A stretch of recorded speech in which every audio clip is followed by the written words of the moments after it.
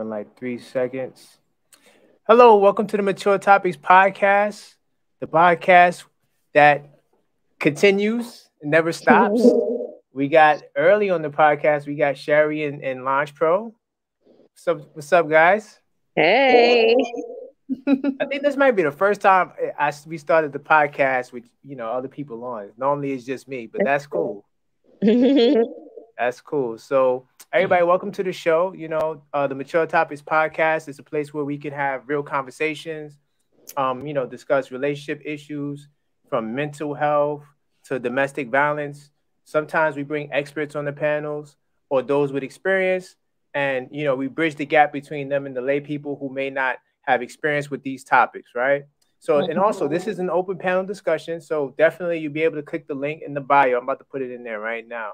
If you want to join the podcast, feel free, to get on. This is definitely an open panel podcast. And I just want to lay some ground rules. If you do join the podcast, right, definitely make sure you have a clear mic because, oh, man, sometimes when I'm editing the clips, it's hard to, get the sound right. So definitely make sure you have a clear mic. And you don't have to show your camera if you don't want to, but, I prefer if you do. But it's okay if you don't want to show your camera as well. But just at least make sure you have a clear mic. Another thing, too, I want to say is salute to the Mature Topics Facebook group. It's growing, like every day, there's a lot of people joining the group. We're growing. And if you haven't joined 200 members. Almost at 200 members. So if you haven't joined the group, definitely take the time. The link is in the description of this video. If you want to go join the Mature Topics Facebook group. And another thing I like to say, support the show. We have multiple ways you can support the show. The first way I would love for you to support the show, hit that like button. That like button helps us in the algorithm. Hit that like button. We have a Cash App, Koron, Pierre in the bottom right corner. If you want to, send a monetary donation. We also have an Amazon affiliate link as well in the description of the video. So you don't even have to send money. If you shop on Amazon, just use the affiliate link. And we'll be able to, that will help the channel. So I do want to play the clip from the last trailer. I try to each episode early on. I try to promote the clips for people to check out. So this is the clip from the last episode 10 with Kemi and Nick. I respect her. I respect this woman suing this man. All y'all have is what, Kunga? Audacity. Audacity. Somebody has to take the fall for the rest of y'all. But you don't sue somebody for $10,000? $10,000 because you're wasting my damn time. What you're very angry about. I'm not angry. These are scenes from the previous episode in the Mature Topics podcast. Subscribe and watch it now on the Koron Pierre YouTube channel. Hit that bell icon so you get all your notifications. And like the video so more people can see the video. So that's a clip. So good. We was talking about the lady who sued her date for $10,000 because he didn't show up or something like that. So yeah, that was a crazy episode. That episode was definitely lit. Check out the clip. The link to that video is also in the description, so you can check that out. So tonight we have 3 topics. So as you can see on the top, we have the IG model receives outpouring support for our AIDS battle, right? And Launch, you're gonna lead the charge with that story because you got all the insight, right? And the main topic is in relationships, do we operate from fear and love, right? We're going to talk about that. And the reason why we came up with that topic is because Launch, she sent me an interview with Angie Martinez and Lauren London talking about, how she feels about love. And, Launch said this would be a good, topic for the episode. So I was like, you know what? Let's do it. Why not? So, and then we also going to be talking about the pastor that was robbed in Brooklyn. It's not funny, but it's a lot of backstory with this, like, a lot of stuff going on. I'm definitely curious to hear Sherry's feedback on this because, I know she's into the Bible. I'm not sure if you go to church, but I know you into the Bible. So I'm curious to know, what are your thoughts on that? Yeah, so those are the 3 topics for tonight. If you're in the chat, if you're watching the show, you want to join the panel, feel free, or you could just chime away in the chat. You know, we also respond and communicate through the chat. So I want to get to the main topic. Do we operate out of fear or from love in relationships, right? I know I have in the I didn't get a chance to put together no slides. Super crazy day, but that's okay. I take great notes.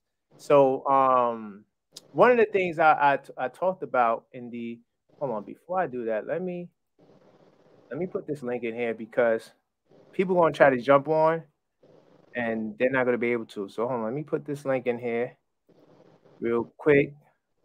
Hard to multitask. So one of the things I want to talk about is how to overcome the fear of intimacy. And I had a really good article here on this. Hold on 1 second. Why is it not letting me put the link? Okay, I gotta go into YouTube.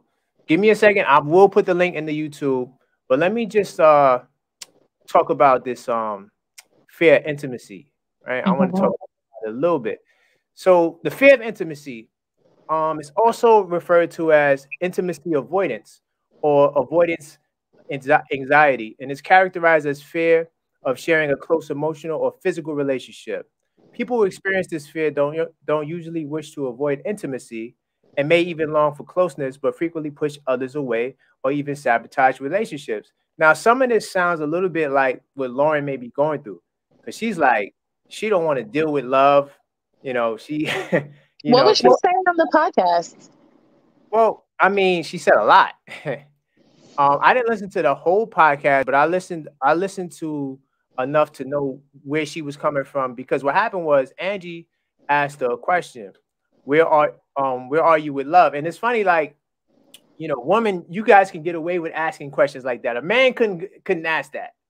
You know, and Angie just came and she was like, yo, where are you with love? And then she was like, after the death of Nipsey Hustle. Yeah, after the death of Nipsey Hustle. And what she said was, her first response was, she's kind of done with it because she finds that relationships are ego-driven and they're not pure, right? And she said something like to the regards of putting death to the ego, right? I guess what she means, because Angie, you know, sort of towards the end of the podcast or the end of that clip, sort of cleared it up and said, sounds like you're talking about fear, operating from fear in your relationship. So it was a little cloudy, you know, like. Well, can I share my views on it? Yeah, go ahead. Because I watched like the full podcast as well as like the clip where she was talking about her experience with love after the death of Nipsey Hustle. And what I got from it was that what she stated was that she is not interested in, you know, pursuing love for the finality of her time here on earth. She said that she already experienced pure love in her relationship with Nipsey Hussle, right, and she doesn't desire to pursue love with anyone else. And in particular, her reasoning for not wanting to pursue love with anyone else was that she's in the process of allowing the ego to die. So what that means is, how she related it in her relationship with Nipsey Hussle is that she had to learn not to be possessive over her partner. And she was possessive, you know, like a lot of us tend to be. She had expectations of her partner. She held on to her partner so much so that it's like, no, don't ever leave me, because it's like holding on to not just the love that you have for your partner, but their physical presence in your life, as well as the future or what your life looks like with that person there. And she feels as though she held on so tight, and for it to just slip through her fingers the way that it did, because life happened, made it extremely difficult for her to say, well, you know what, after this experience with Nipsey, I'm going to dive into something else where, you know, like I'm holding on to someone and they slip through my fingers again. Right. So like from that aspect, death to the ego, as she was explaining it, is a process that she's uncovering and undergoing to sort of like learn from her mistakes in that relationship with Nipsey, Right. but also to evolve to a point in which she doesn't need to have a partner to validate her humanity, to validate her life, you know, in this world. She doesn't need to be romantically involved. So in essence, what I got from her really was that was like a really philosophical and beautiful explanation to I'm still grieving and ain't no other That's what I man was can gonna say. replace. Yep. Mm-hmm. That's what I was gonna say. Like, I feel like she's still grieving, and rightfully so. I mean, that was her Right. husband, the love of her life. You know, for him to die so sudden, you know, that and so And young, and just tragically, yeah. tragically, that right there definitely will take a long time to recover. It will take a long time. So, you know, I get it and I respect it. I just feel like while she's going through this process, she definitely has to sort of figure, you know, she's still figuring it out, Yeah. you know, because it was a little, I'm not going to say confusing. I'm going to say, I guess she probably didn't want to go too deep because she probably feels like her views are, you know, kind of different, right? Yeah. And she don't want to be, because she even hinted like, oh, I know they're going to say a lot of crazy things about me, right? Mm-hmm. So I know I'm not sure if you want me to go in too deep on this topic, but yeah, I think that I think you hit it on the nail. I think that was a great summary of you know what she was talking about on that interview. Mm-hmm. So that's why I wanted to talk about the fear of intimacy, because this could be something that people are going through. Yeah. And not only because it was a good question for YouTube, but anyway, so I just want to get this out for for a little bit, right? So intimacy, okay, that's the ability to share yourself with another person's, Mm-hmm. your experiences, get close, establish some type of connection, right? Mm-hmm. You have intellectual intimacy, emotional intimacy, sexual intimacy, experiential intimacy, and spiritual intimacy, right? So having a fair intimacy will prevent you from experiences or hinder your ability to experience those different forms of intimacy, right? Mm-hmm. So, and when we talk about fear of intimacy, we're talking about fear of being vulnerable, right?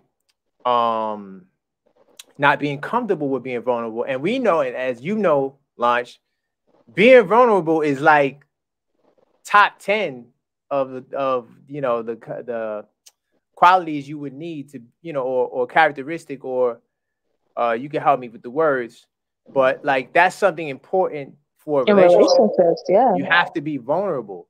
So fear of intimacy prevents you from being vulnerable, right? So some of the causes, you have fear of abandonment. One that can be also linked to Lauren.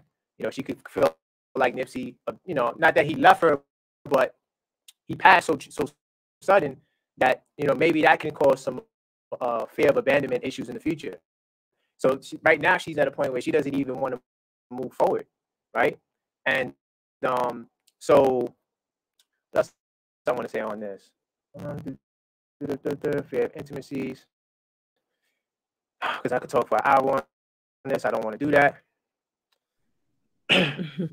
Okay, so fear of intimacy, right? If you are going through fear of intimacy on this show, we always, direct you to the experts. Definitely go get some help.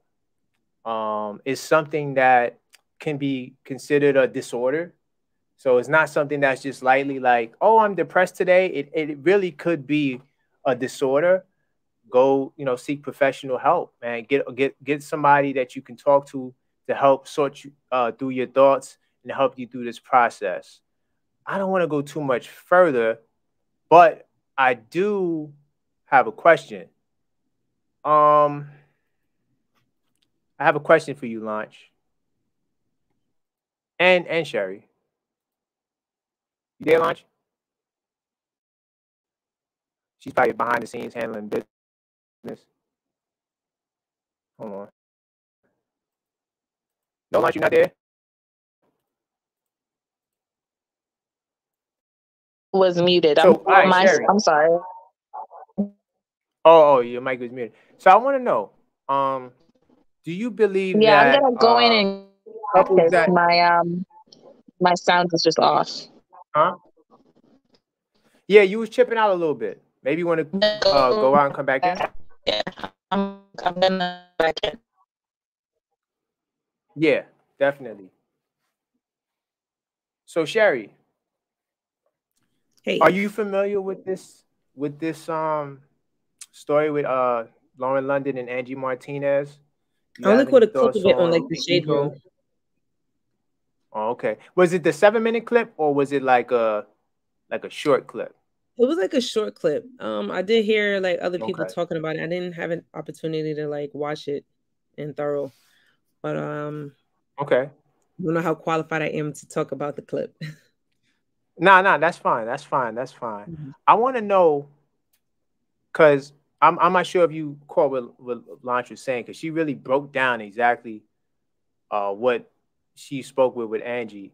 Mm-hmm. One of the things she was saying was she wanted to put death to the ego, and all ego really, like the ego for her, I feel like represents a lot of different things.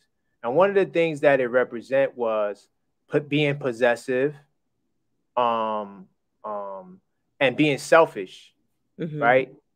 So I want to know, do you believe that, because I know you was in a relationship and you know we all been in relationships that didn't work out, right? So do you feel as though the ego, selfishness, or even operating out of fear? Now, we didn't talk about what operating out of fear is.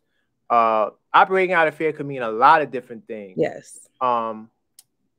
What some of the people, because we put this post up in the group, what some of the people were talking about was like fear to, for example, like fear to leave a relationship because they're dependent on their spouse in some way, mm-hmm. right? Like I can't leave because I don't know how am I going to take care of myself financially, mm-hmm. or I don't want to leave, break up the home. I don't want to leave my kids alone. Right. Right. So I'm trying to see how to put this together. Like, I'm just saying there's so many fears though. Like you see, there's like some women who don't want to leave because they think that they can't get better or they're not going to get close. So many different types, depends on the personality. But I want to get your question. I don't know yet. So what I want to know is, are ego driven is the fact that the ego, people are so caught up in their ego, is that something that maybe if we weren't so selfish or we had a more balanced outlook, would we have greater success in our relationships? Was you on the episode when we was talking about the love marriages versus the anarchy arranged? Oh yeah, I was actually. You was? Yeah. So like, do you think that maybe people need to get their egos in check more? Absolutely. So we can have successful relationships. So, but how, if you were not in charge, but like, was ego a problem in any of your relationships? Absolutely. Ego is a problem through all of my relationships, actually. So my last relationship was after I got married. Not after I got married. I got married and then we separated, and then I had one relationship after. And ego went all the way through. So through this journey, post these relationships, I actually read this book, Power of Now by Eckhart Tolle. And then I just most recently reread it again, and it's just like phenomenal. So of course, there's a lot of death to an ego in the book. Like they say it straight, just like that. He's a lot most recently in Kendrick Lamar's latest album. So he's actually on the record talking. But being able to like remove yourself and know that there's this ego, like if it's like right in front of you, and then like who you really are is behind it, watching how the ego does things. The ego can't live without you, but you got to be present. So I would say that a lot of what you think, a lot of what people think they want, watching that thing that you want and going behind it is how we're able to do that. So like in one of the relationships, let's just use my marriage, for example. I did have a fear, but it was a fear of my, the ego is the thing that's fearing things. Like love is not in the ego. Love is behind the ego. Right. I didn't really know, like I said, what marriage was about. And, I thought that I valued this other person to some capacity. And I did. Right. I firmly still value this person now at a different capacity and probably even deeper. But okay. I think that the fear that I had there was all in myself. Like I really just didn't know myself well enough. And that's a fearful place where you just are always operating out of ego. I see it in kids now too. Like you can see like if you're just telling them what to do and they never know how to formulate the ideas for themselves, that's helping to build the ego and not really asking them to use their own self or reflection to produce what it is they think that they are, or, what it is that they want to do. So how to love yourself, this self-love thing that we're talking about these days. Oh, it's not really just going to go get a mani-pedi and all of these things. Is, thinking good thoughts about yourself, that you're not beating yourself up in here, that you're looking at things objectively, far, like away from the ego thing. And I think that, these are things that you can teach along the way from a kid all the way up. So, even before you get into a relationship, because you have to know yourself well enough. And this is why I think I see some children who grow up to have successful relationships and some people who are still in a childlike state and they're not successful in relationships. Okay. So what does death to the ego mean? Death to the ego is being able to first and foremost recognize that you are operating out of the ego, and then pull yourself away and think about that thing that you did or thing that you have done objectively, so that you can grow. It's more like a growth thing. Like I was here, I no longer want to be here. It doesn't serve me anymore. I'm looking for elevation. So, that has a lot to do with who you surround yourself with and gravitating towards a higher self, a higher being of yourself. Okay. Yeah, I've become a science advocate, like I say on every episode. So when I look at the ego, I look at it from what a scientific perspective is. And the whole Sigmund Freud thing has sort of evolved. So the modern, I can't remember what it's called, psychology that stemmed from that that theory he put forward, it sort of changed. It's not, they don't really look at that the way the super ego, and what's the other one? I can't remember. Like that sort of like, it's sort of like changed. They don't really use that. So that's why I had a little trouble with understanding, where she was coming from, because when I think ego, I'm thinking, just like from science, but Eckhart Tolle, and that's more of a philosophical type view. So that's cool. So Launch, you said you had some questions, right?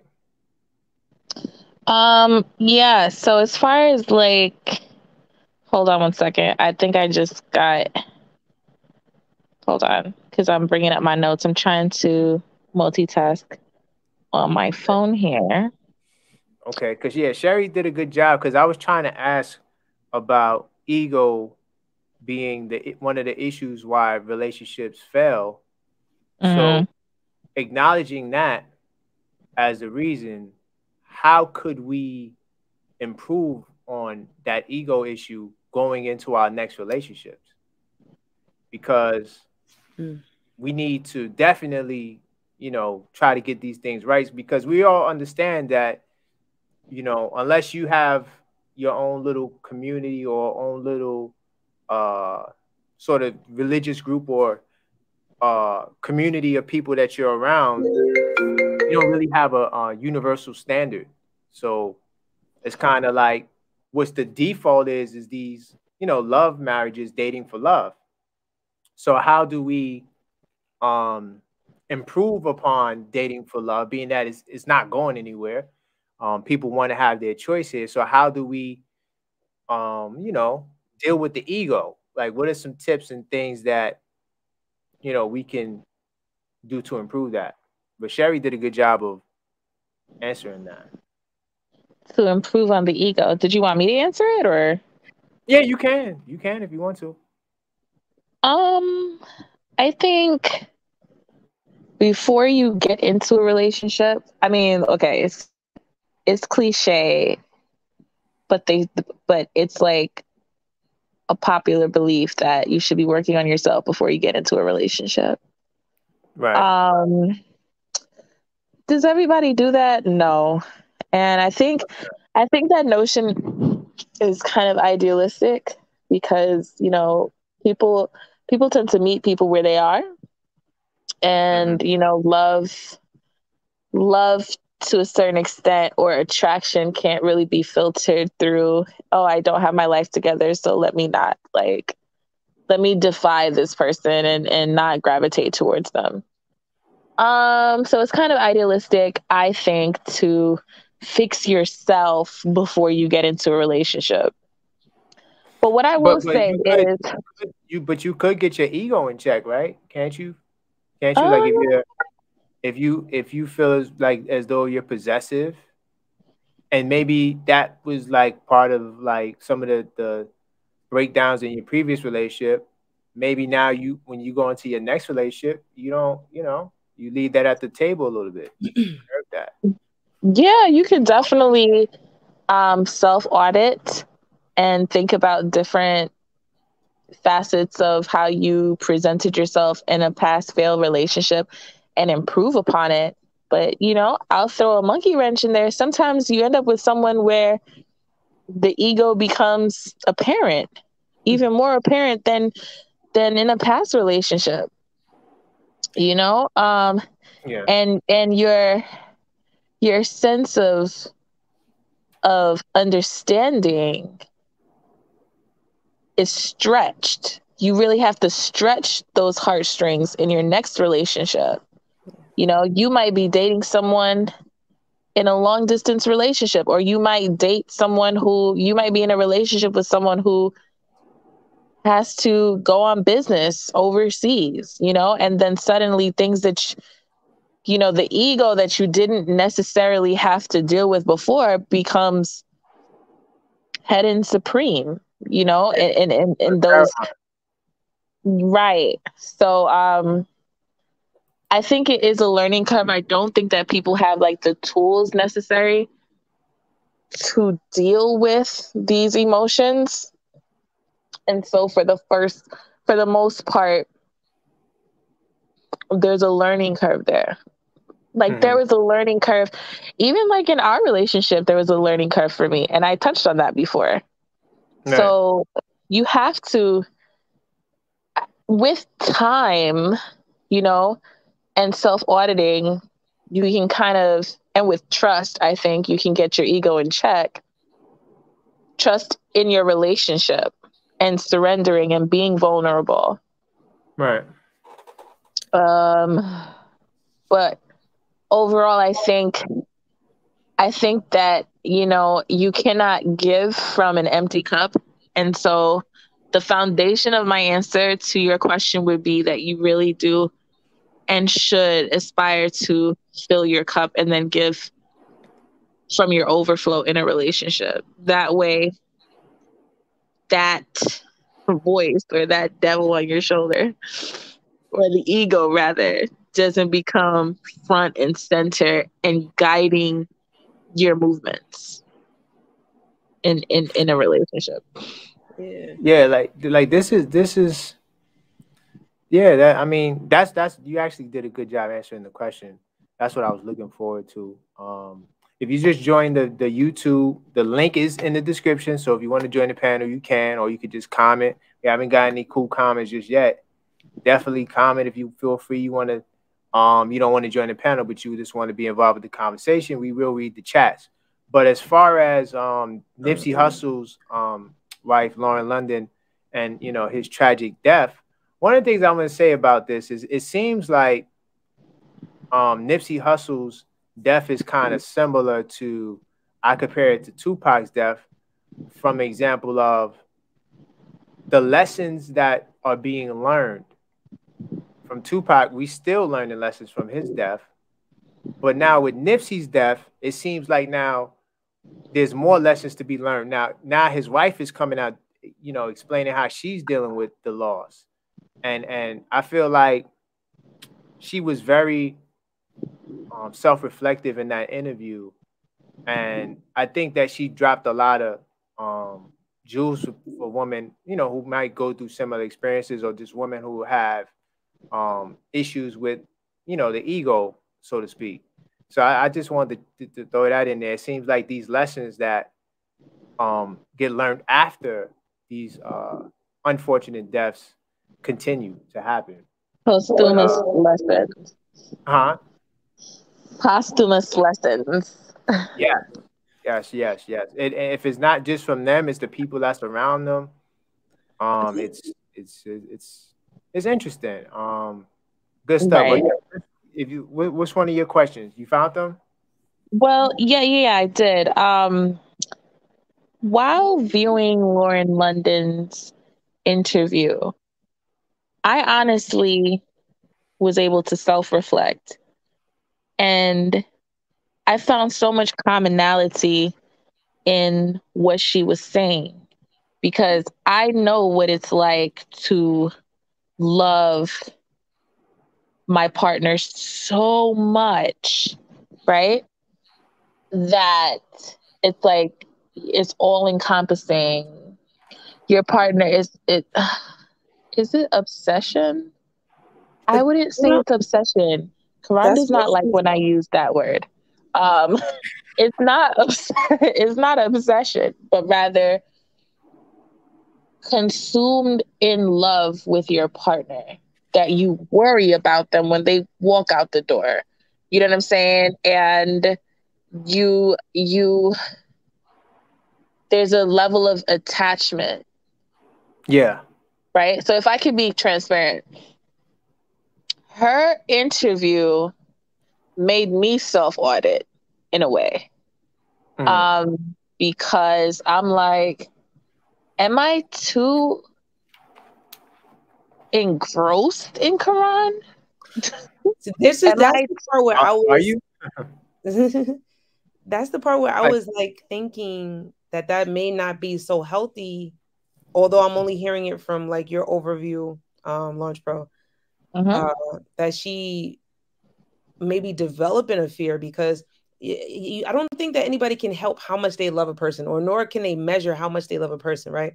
But if she's saying that she needs to put death to an ego in that part where you're saying, I never want to love somebody that much, that may have some negative impact for the next person that she decides to get into in a relationship with, if she's starting to adjust herself for that. Right. I mean, I don't know. But, it's a slippery slope, kind of, because in one sense, like, I literally, when she was explaining, first of all, Lauren London's position is the position that I never want to be in. Like her, it's just out the gate. It's actually one of my fears, like real tangible fears. And Koron knows this because I've struggled with this for years. I mean, I've gotten better at it, but there was a time where I was like, oh my God, like, are you okay? You know what I'm saying? I don't want to lose you. I don't want, I just had like this fear that I was going to lose him. And so, and then with reassurance, he would tell me, I'm always okay, babe. I'm making it home. You know what I'm saying? And yeah, that's a fact. Once you reaffirm that enough, you know what I'm saying? You kind of sort of, like, in my instance, I kind of fell back from that, because you don't really hear me panicking that much, Koron, nowadays. You know what I'm saying? Over you. Yeah. So my thing is, Okay, I thought you was done. Go ahead. So my thing is more or less like I'm able to relate to Lauren London in the sense of where she was with Nipsey Hussle and the fact that when he passed away, it's like everything slipped through her fingers. I feel as though her identity was him, you know? Mm-hmm. Like a part of her identity and her reality, really, like how she related to herself. Mm-hmm. Mm-hmm. In juxtaposition with the world was Nipsey Hussle.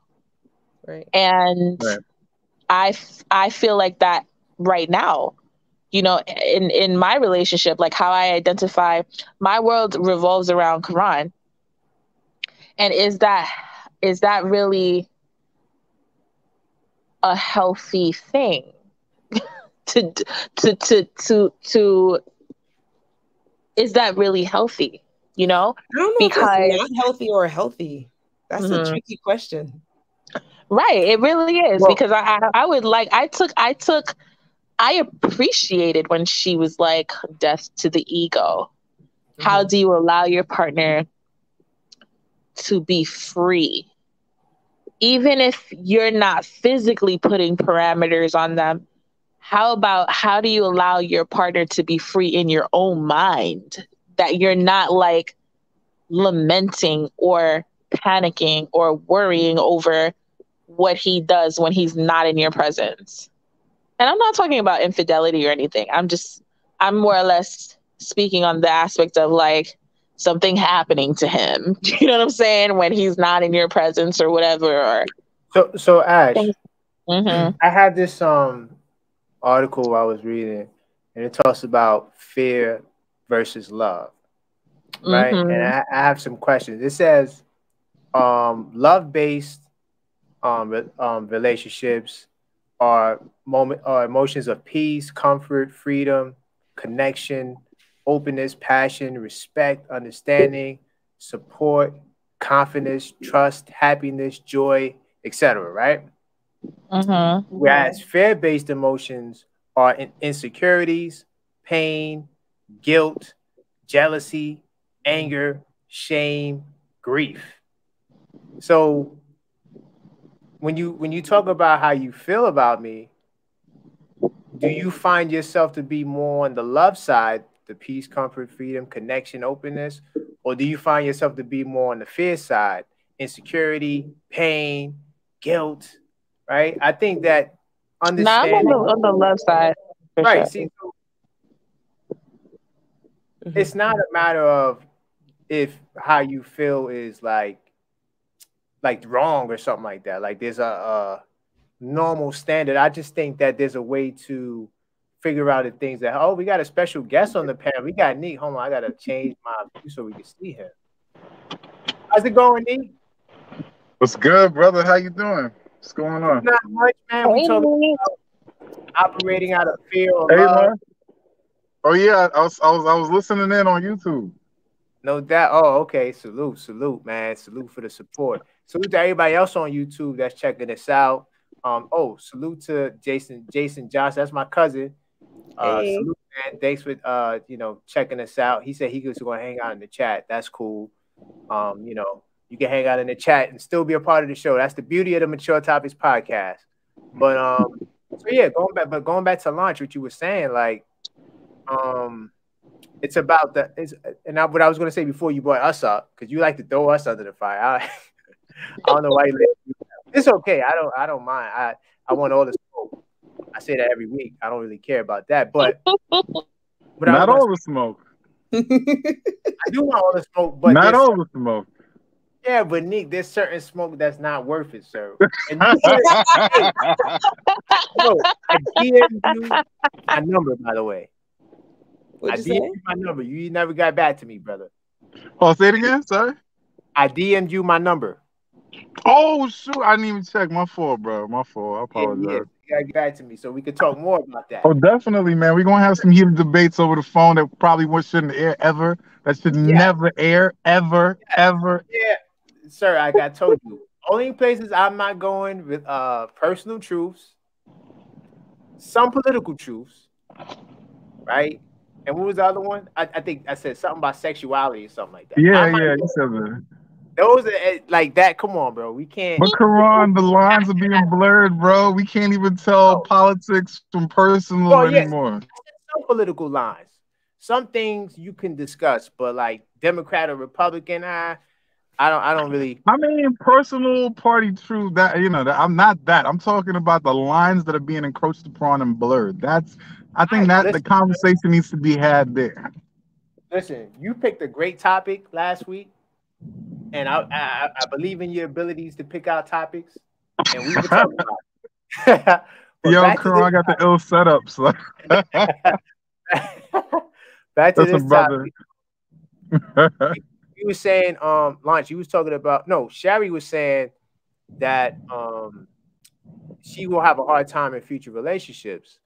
And I think she will if she doesn't, because right now, this is like some of the baggage that's still left. Like, she's not over the death of this. And she said, like, she's not looking for love. She said she experienced it. She don't want it no more. You know, she already had it, so she don't feel like she will ever need it again. She said if it happens when she's in her 50s or 60s, then it just happens. But right now, she's not looking. Who said that? Huh? Lauren London. Oh, she said that, Lauren. Yeah, she said that. So, you didn't watch the video? The interview? No. Oh, the interview was dope. Yeah, she didn't get to check. I didn't watch the whole interview, but I did see the clip. I watched it all. She was scarred. She clearly is like a woman in grief. I was fascinated.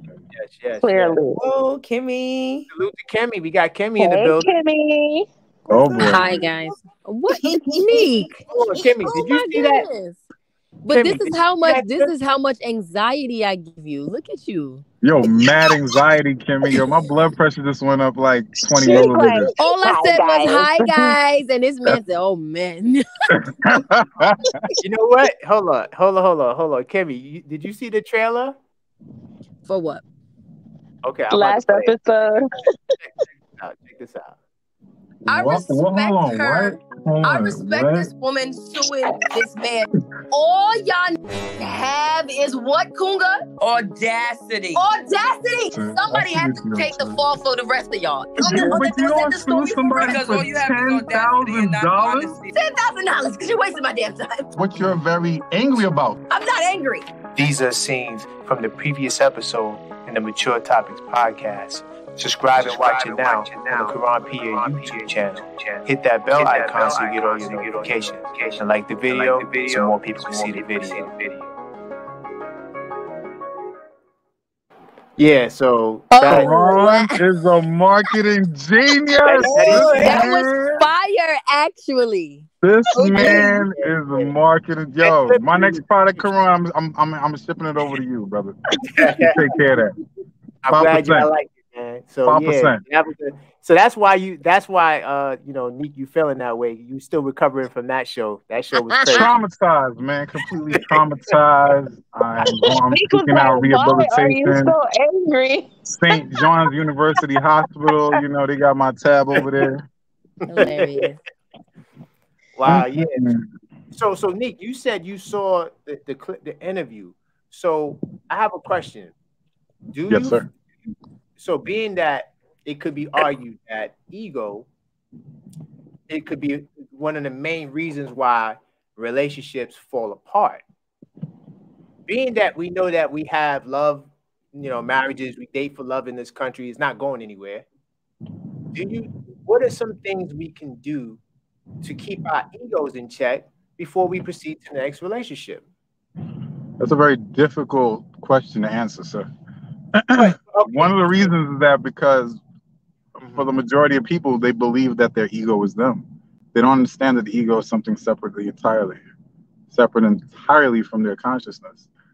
And they believe their ego is trying to protect them, when in actuality, it's not necessarily doing that. It's trying to protect itself from discovery. Because once you understand the difference between your conscious mind and your ego, you literally actually start to become freer in your thought, in you're thinking. You're not influenced by other people. You're not influenced by circumstances, conditions, and situations. And when it comes to love, it allows you to allow that person to love that person who they are, and not try to have an idea of what they should and how they should love you. You know what I'm saying? I think I think it helps understanding the difference between yourself and your ego. It helps clarify your decisions in life, man, on all levels. A lot of people are pursuing careers that their ego is telling them to pursue, not necessarily something that they actually would find fulfillment.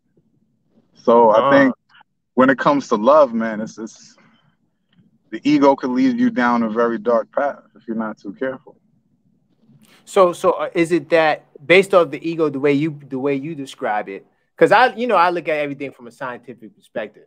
I appreciate what you just said. So with that knowledge, how do we navigate that?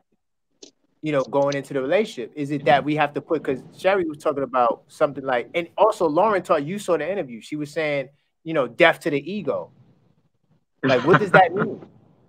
Is that I don't think the thing is our ego controls us. A lot of the time, our ego controls us. I mean, I understand what she means by death to the ego, but you have to take control over your ego and check it, as they say. You got to check your ego. You got to check your ego. We have to do that, but a lot of us don't. A lot of us don't even identify. It's the enemy that we don't even know is there. We think our enemy is our friend, and I've seen it put that way in other, literature. That a lot of us don't even realize that our ego is working against us instead of for us. So it's not like necessarily you have to kill your ego, but you need to usurp its power and make it work in your favor, because it does play a functional role. Right. I think we do at times need to kill our ego, though. Like the clip I sent both of you guys earlier, that Kev piece. I mean, he was literally talking about watch that. Yeah, he was literally talking about killing it and like Kevin? living above it and like higher. So like the reason why our community isn't together basically is because we let our ego get in the way. Especially it was a conversation between men. And so he was saying that. So, just like instead of our egos getting in the way, can we just come together and like, yeah, no, I'm working on this and I know that you do this well. Let's put it together and we'll work out the details, blah, blah, blah. And then he gave many different scenarios of application of it. So it was just really like, put the ego aside. I know that's like normally what we want to do, but moving aside from that and like, it could all work out. It could be a win-win-win situation for everybody involved if we do that. I mean, this is what I read in a book. This is the conversation that he was having. I have seen how this works where win-win-wins can be created in that way. And now, if you want to create a I win or you win or situation, then that's the ego talking, because you're not trying to love your neighbor in that way. Yeah, I agree with that, but I don't think I mean, maybe he's, for effect, he's being that passionate or that fatal about it, but I don't think it has a functional role in clinical psychology. If you study that, like, the ego has a functional role. It's just that it's in the way because we're not even aware of it. We don't know when we're talking from our ego or when we're talking from our personal beliefs. And when you understand the separation, then you can see what is your ego talking and when it's actually you and what your true beliefs.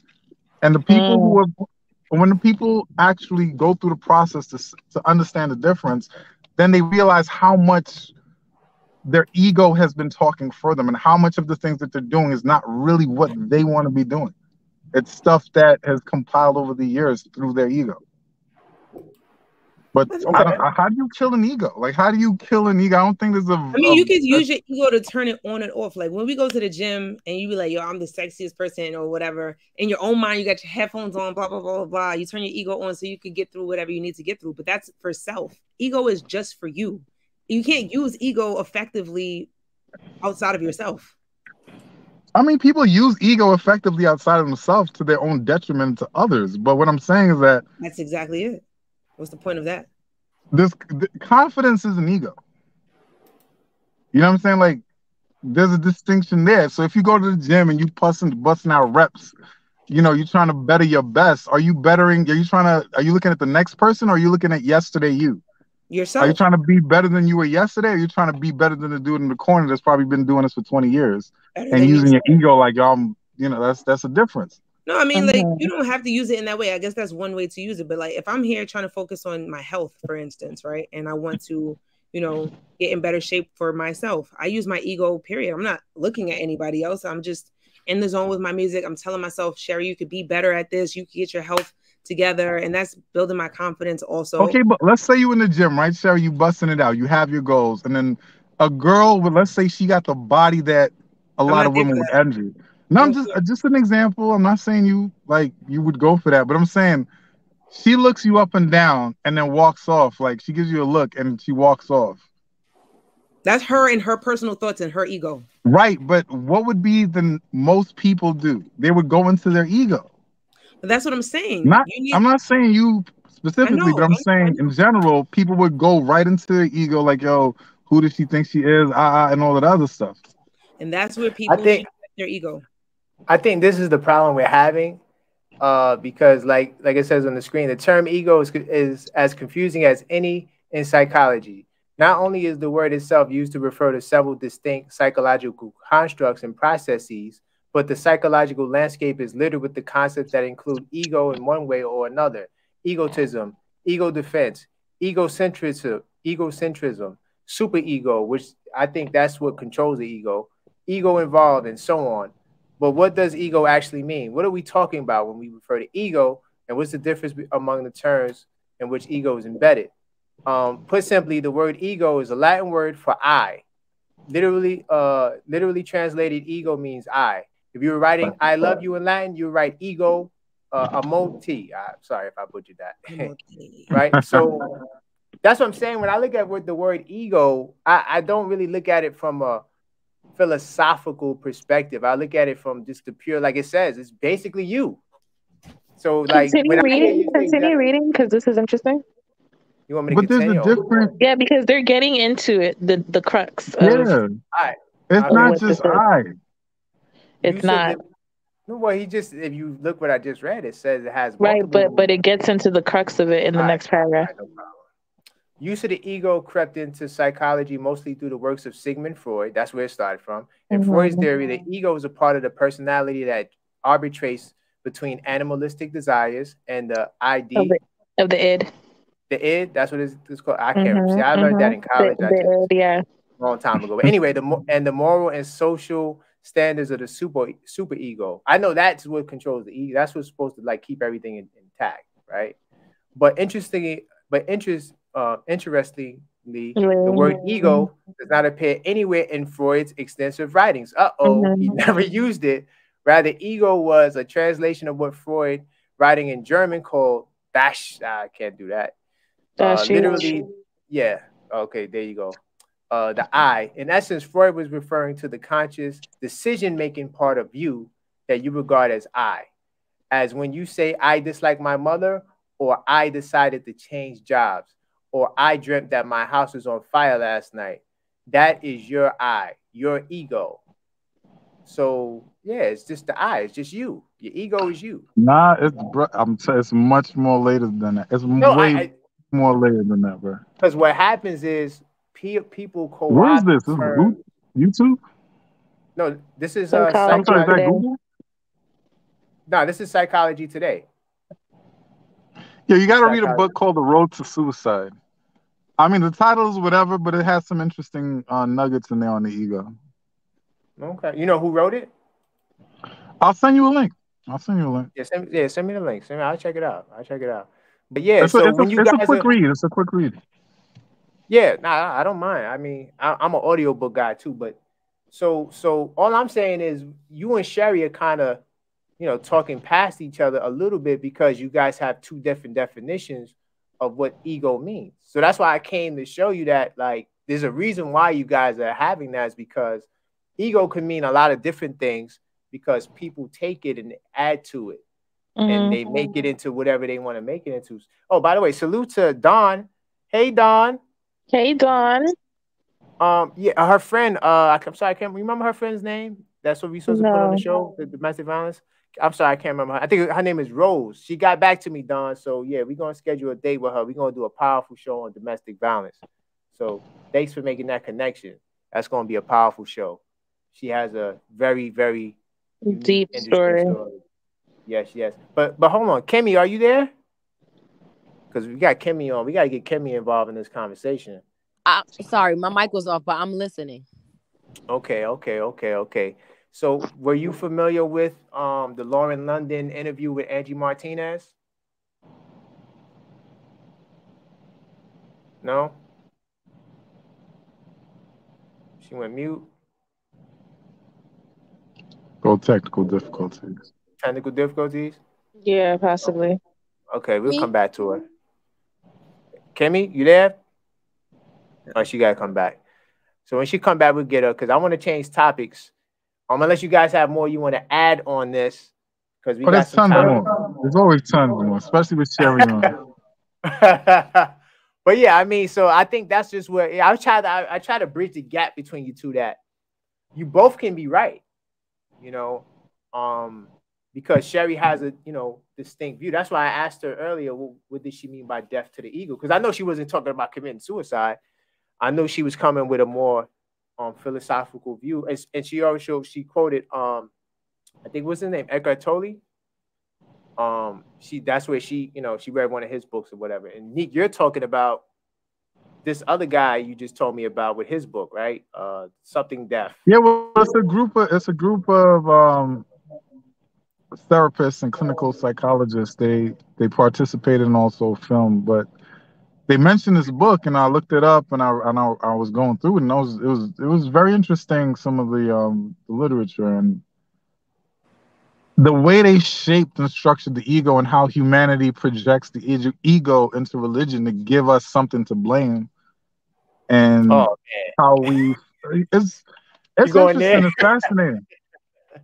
No, I'm just saying it's fascinating, man. I mean, I'm not saying it to I know. Stir the pot. I'm just saying that's what they would how our personal egos, our struggle and community wide, how we project that into society, and how we all are influenced by that is very interesting. Their take on it. Okay, cool. So Kimmy, are you there? Got your mic fixed? Yeah. Can you hear me? Yes. So are you familiar with this Lauren London, Angie Martinez interview? Yeah, I'm familiar with it. I didn't get to finish watching the whole thing, but I watched most of it. I had to go back to work, but I didn't get to finish watching it. But I got most of it. I saw the part where she was talking about ego, if that's what you guys are discussing. Yeah, that's what we're talking about. We were talking about, she wanted to put death to the ego. She's not looking for love. And then Angie asked her, the reason why we made the title Fear or Love is because Angie kind of got her to like narrow in on what she meant a little bit with the ego. We're talking about fear. And then we was talking about fear of intimacy.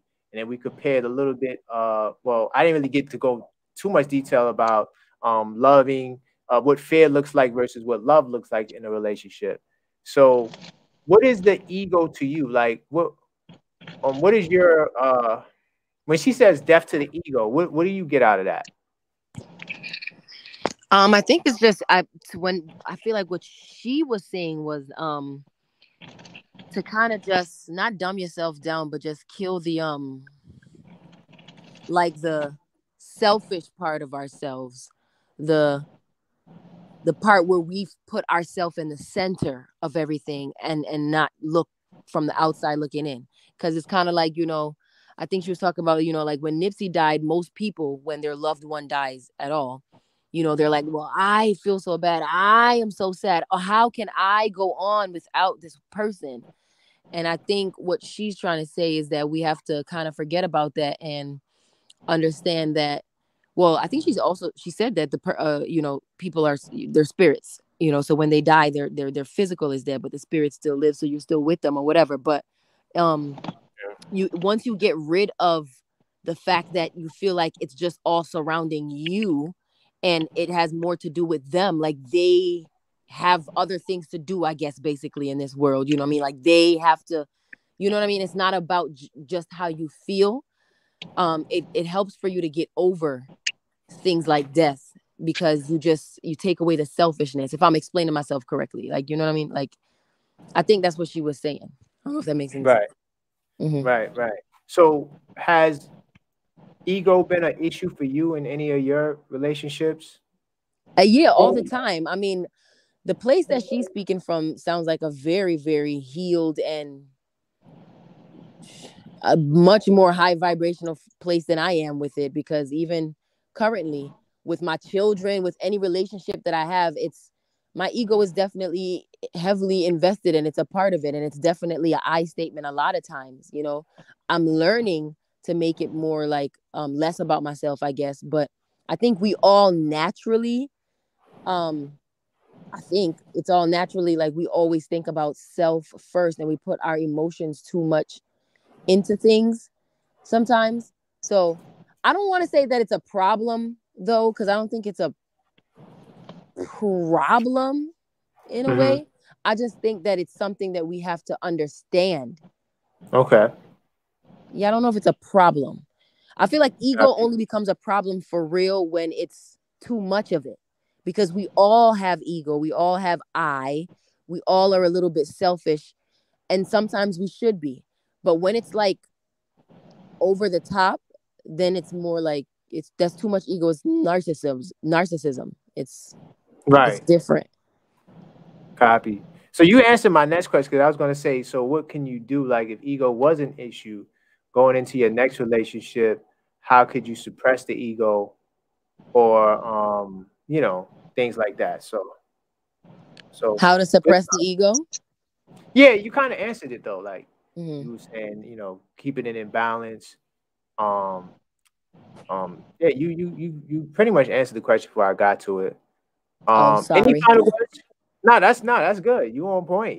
I mean, you sharp with it. But any final words on this topic? Because we definitely got another topic that's going to be. We got two more topics. Now, the Lauren London interview, I'm gonna finish watching it. As a matter of fact, as soon as I get off here, because I do want to finish hearing what she's saying. I do think what she's saying is dope. I feel like it takes a lot of work to get to that space that she is in, or trying to be in, because I guess she said she's not there yet. However, it's a difficult thing, you know, and I don't think anyone ever reaches there like finally. You know, I think it's always a work in progress, because we're human, and in this flesh we do fleshly things. So I feel like getting rid of ego for real is super, like, more in the spirit. It's much more spiritual. Like it's something where you have to, when you're operating completely out of your spirit man alone, I feel like that's when you completely kill your ego for real, to me. And I don't think any of us are really capable of that for real, because we're too fleshly. So I don't know. I respect it. Man. Good stuff. Wait, anybody else? Any final words on this topic? What say you, Neek? What do we got to do? What, to suppress I don't think you could ever kill the ego as long as we're mortals. I don't think you can kill the ego. It's an essential part from birth. I think it plays a certain role, and as Kimmy said, I think if you only act out of your ego, you're going to have a very challenging. Even if you gain monetary success, you're going to have a challenging time building relationships, challenging time, you know, having any kind of human interaction or connection or networking even. You look at people who, you know, some of the greatest criminals in New York City, ego brought them down. You know what I'm saying? I mean, across the board, entertainment industry, actors, television, music, you can see it. If you're not just looking at saying, you know, oh, this is this type of personality, when you listen to them speak in interviews, you hear ego. You can hear it. And with the things that they're saying and how they're addressing themselves and their capabilities and what they want to do, it's all one-dimensional, sorry. And it's only about them. You can see the first domino being flipped. But I think humility is the key. Honestly, I think humility, you got to go in the dark places where you don't want to go and see the ugly truths about yourself and humble yourself to actually defeat ego. But not defeat, but to humbly, to suppress ego. You know, all of us have skeletons in the closet we don't want to face. I would think so. We're all above 30, right? Right. Yeah. Right. Mhm. Now that was my Yeah. second attempt to get Kimmy's age, but you know it didn't work out. Oh, I'm 31. I ain't even know. I'm 31. We definitely above 30. I'm 31. Okay, yeah. So this is a mature panel. Mature panel. Yeah, what do y'all think about humility, though, as far as this goes? Like, Wait a minute. Huh? What happened? Well, I guess humility is rooted in love. No, I'm saying as far as when it comes to dealing with the ego, like, because it seems like it's the opposite of ego. Well, if ego means I, just say I less. Doesn't mean that doesn't mean you're less egotistical. That just means you're not using the word. You can still behave in a particular manner that would suggest your ego is in full force. So but I'm saying, like, to truly be humble, huh? I said maybe thinking less about yourself and more about others, and actually humility, not saying I so much. Isn't that humility? I think it's all about a balance. Not really suppressing the I, because the I is like an evolutionary quality, I think, for like self-perseverance. But Ash, we're not talking about that. We're talking about philosophical. They have philosophical perspectives on ego. Babe, why do you always do that? You always like tell me what we're not talking about. Like, I'm very much on target, okay? No, I'm just saying what they, you know, they don't see it from. I know where you're coming from. It's just, no. I mean, what are you talking about? Like, you're coming from the too same presumptuous, sir. Go ahead. Okay, so pretty much what you be confusing me, but I think overall what I'm saying can implement can both integrate philosophical rudiments as well as just like science-based rudiments, right? So what I mean by that is, again, it's about a balance for me, right? So in my opinion, it's about balance. Philosophically speaking, I think we need the I in order to survive. And it is also intertwined into science as well. I mean, because at the end of the day, philosophically, right, being that you're making a distinction, all we have is the I when we're born and the I when we die, right? So no. What is your perspective on that? I mean, we have our parents and we have people that we have to, you know, coexist amongst in order for them to help us. So it's never but what I mean by that is like, it's in essence, it's only you who's born at a time. Like, it's just you. You know, you enter the world by yourself unless you're a twin. And even then, and truthfully, what Launch is saying is correct about having I when you're born. Because even as a baby, there's ego when you think about it. Because the baby doesn't. Babies are pure ego. They're completely they're completely ego. They have no idea about what this person is doing or what that person is doing. The baby's concerned about himself. He's like, I'm hungry. Wah. Right. I'm tired. Wah. He doesn't care. He's not concerned that you're tired. Because there's an evolutionary quality to the I. So is it that we're supposed to suppress that? I don't really know. I think I don't think it's suppression, Launch Pro. I think it's just you have to circumvent its power, its root in you, and it plays a different role. People who don't have their ego in check, it takes over. Just like any other balance, but that's where balance comes in. Yeah. So I don't think. I mean, humility, I think, is like the opposite extreme of ego. Humility means it's a complete like expungement, or rather relinquishment of the ego. There's no balance in humility. We could go and look up the definition of. I know, but I think it's more so. This is. Okay, so you have hot and cold. If you want warm, you need a little some humility. You need some mix of ego. You don't want to put out the flame. You just want to have it under control. And humility checks ego. Balance. You understand what I'm saying? Like if you have no humility, you're all ego. You're out of control. You need some humility in your life. Go to a shelter. Go to a soup kitchen, do something for somebody else. I'm a proponent of that. Yeah, for sure. Yeah. Yeah, balance yourself out, man. It feels good to do something for somebody else. For someone else, yeah. and not be so like consumed with self and self-interest. Because we do have to coexist. Like in life, we do have to coexist and symbiotically, to a certain extent, live with each other and form relationships with each other. Not symbiotic. That's a little too personal. Symbiotic? How? Symbiotic. You can't say that in this day and age. You're gonna upset Kimmy. How is that upsetting me? Oh man. It might be another clip. Let's go. Ding ding ding. I gotta get some sound effects. Nah, Nick, that is not upsetting me. I agree about the symbiotic. Okay. It's definitely that's what it is. But do you understand what symbiotically entails as far as it comes to like relationships? Yes, that it's reciprocation. Yeah. We are feeding each other. I'm aware and I'm okay. Like, what are you?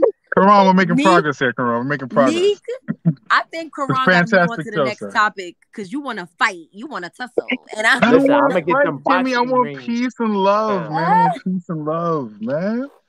That's what I'm about. Humility. What's the next topic, man? What's the next topic? And red Kool-Aid. Before we move on to the next topic, I just want to say this because I just want to give my last little 2 cents on this. Oh no, he about to throw fuel on it. Look at him, he's smiling. No. Because you guys have more of a philosophical view of what ego is, so I don't really, that's not really my thing. But is it philosophical though? But I just told you, I showed you, it meant I.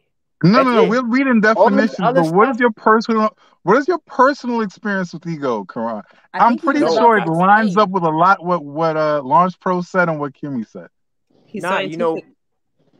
My view is scientific, so no, your experience. I understand the scientific part, but I'm saying your experience when you get upset, when you get heated, when things don't go right, when somebody is encroaching on your the lines you've drawn on the sand. Do you step into your ego first? How do you balance? Listen, you know what I do? I curse them out. Let me stop. I'm joking. Nah, you know what? In maturing, I handle situations with a lot more patience than I used to, because I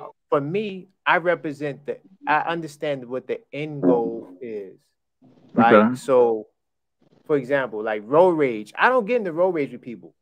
I've had people curse me out. I've had people, put up the middle finger. Now, maybe 15 years ago, I'm hopping out the car, and that's a fight. 15 years? Ooh. Yeah, about 15 years ago, that would be a fight.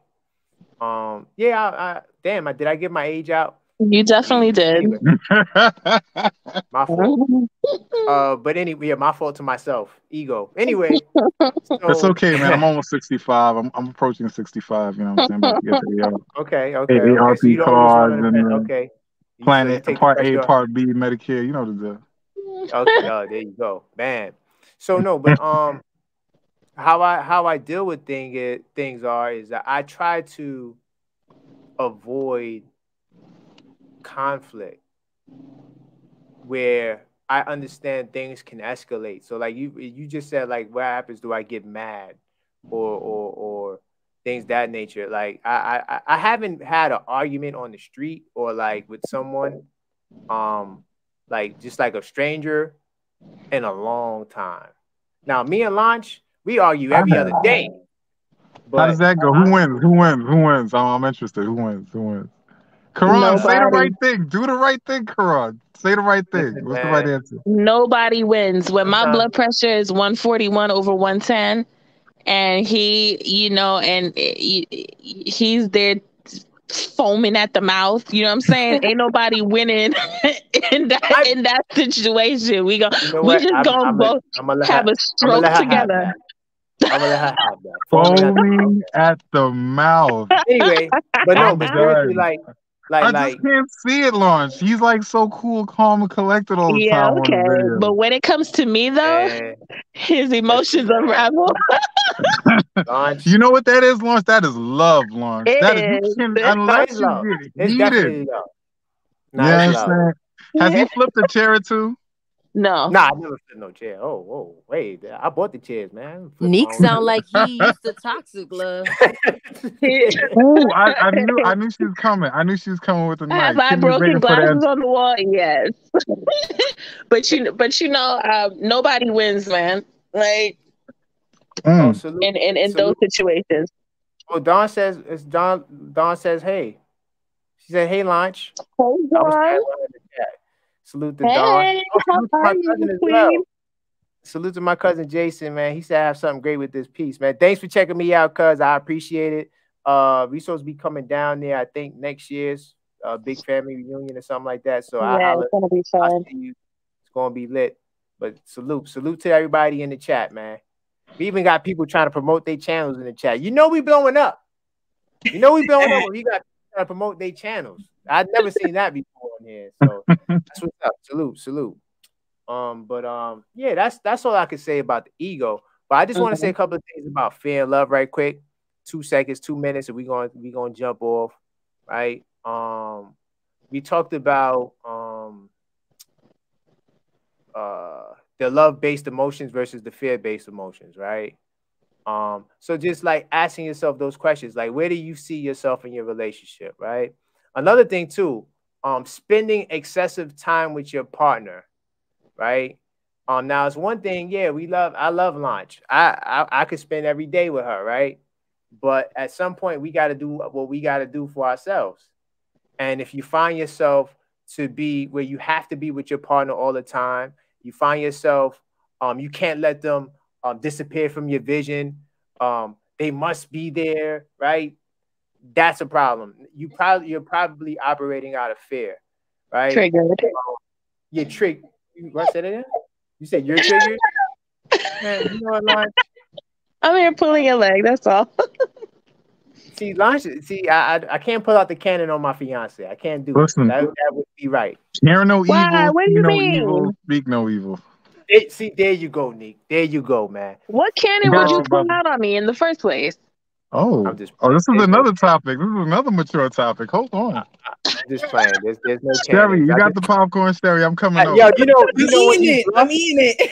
You know when you bluff and you ain't got no cards in your hands.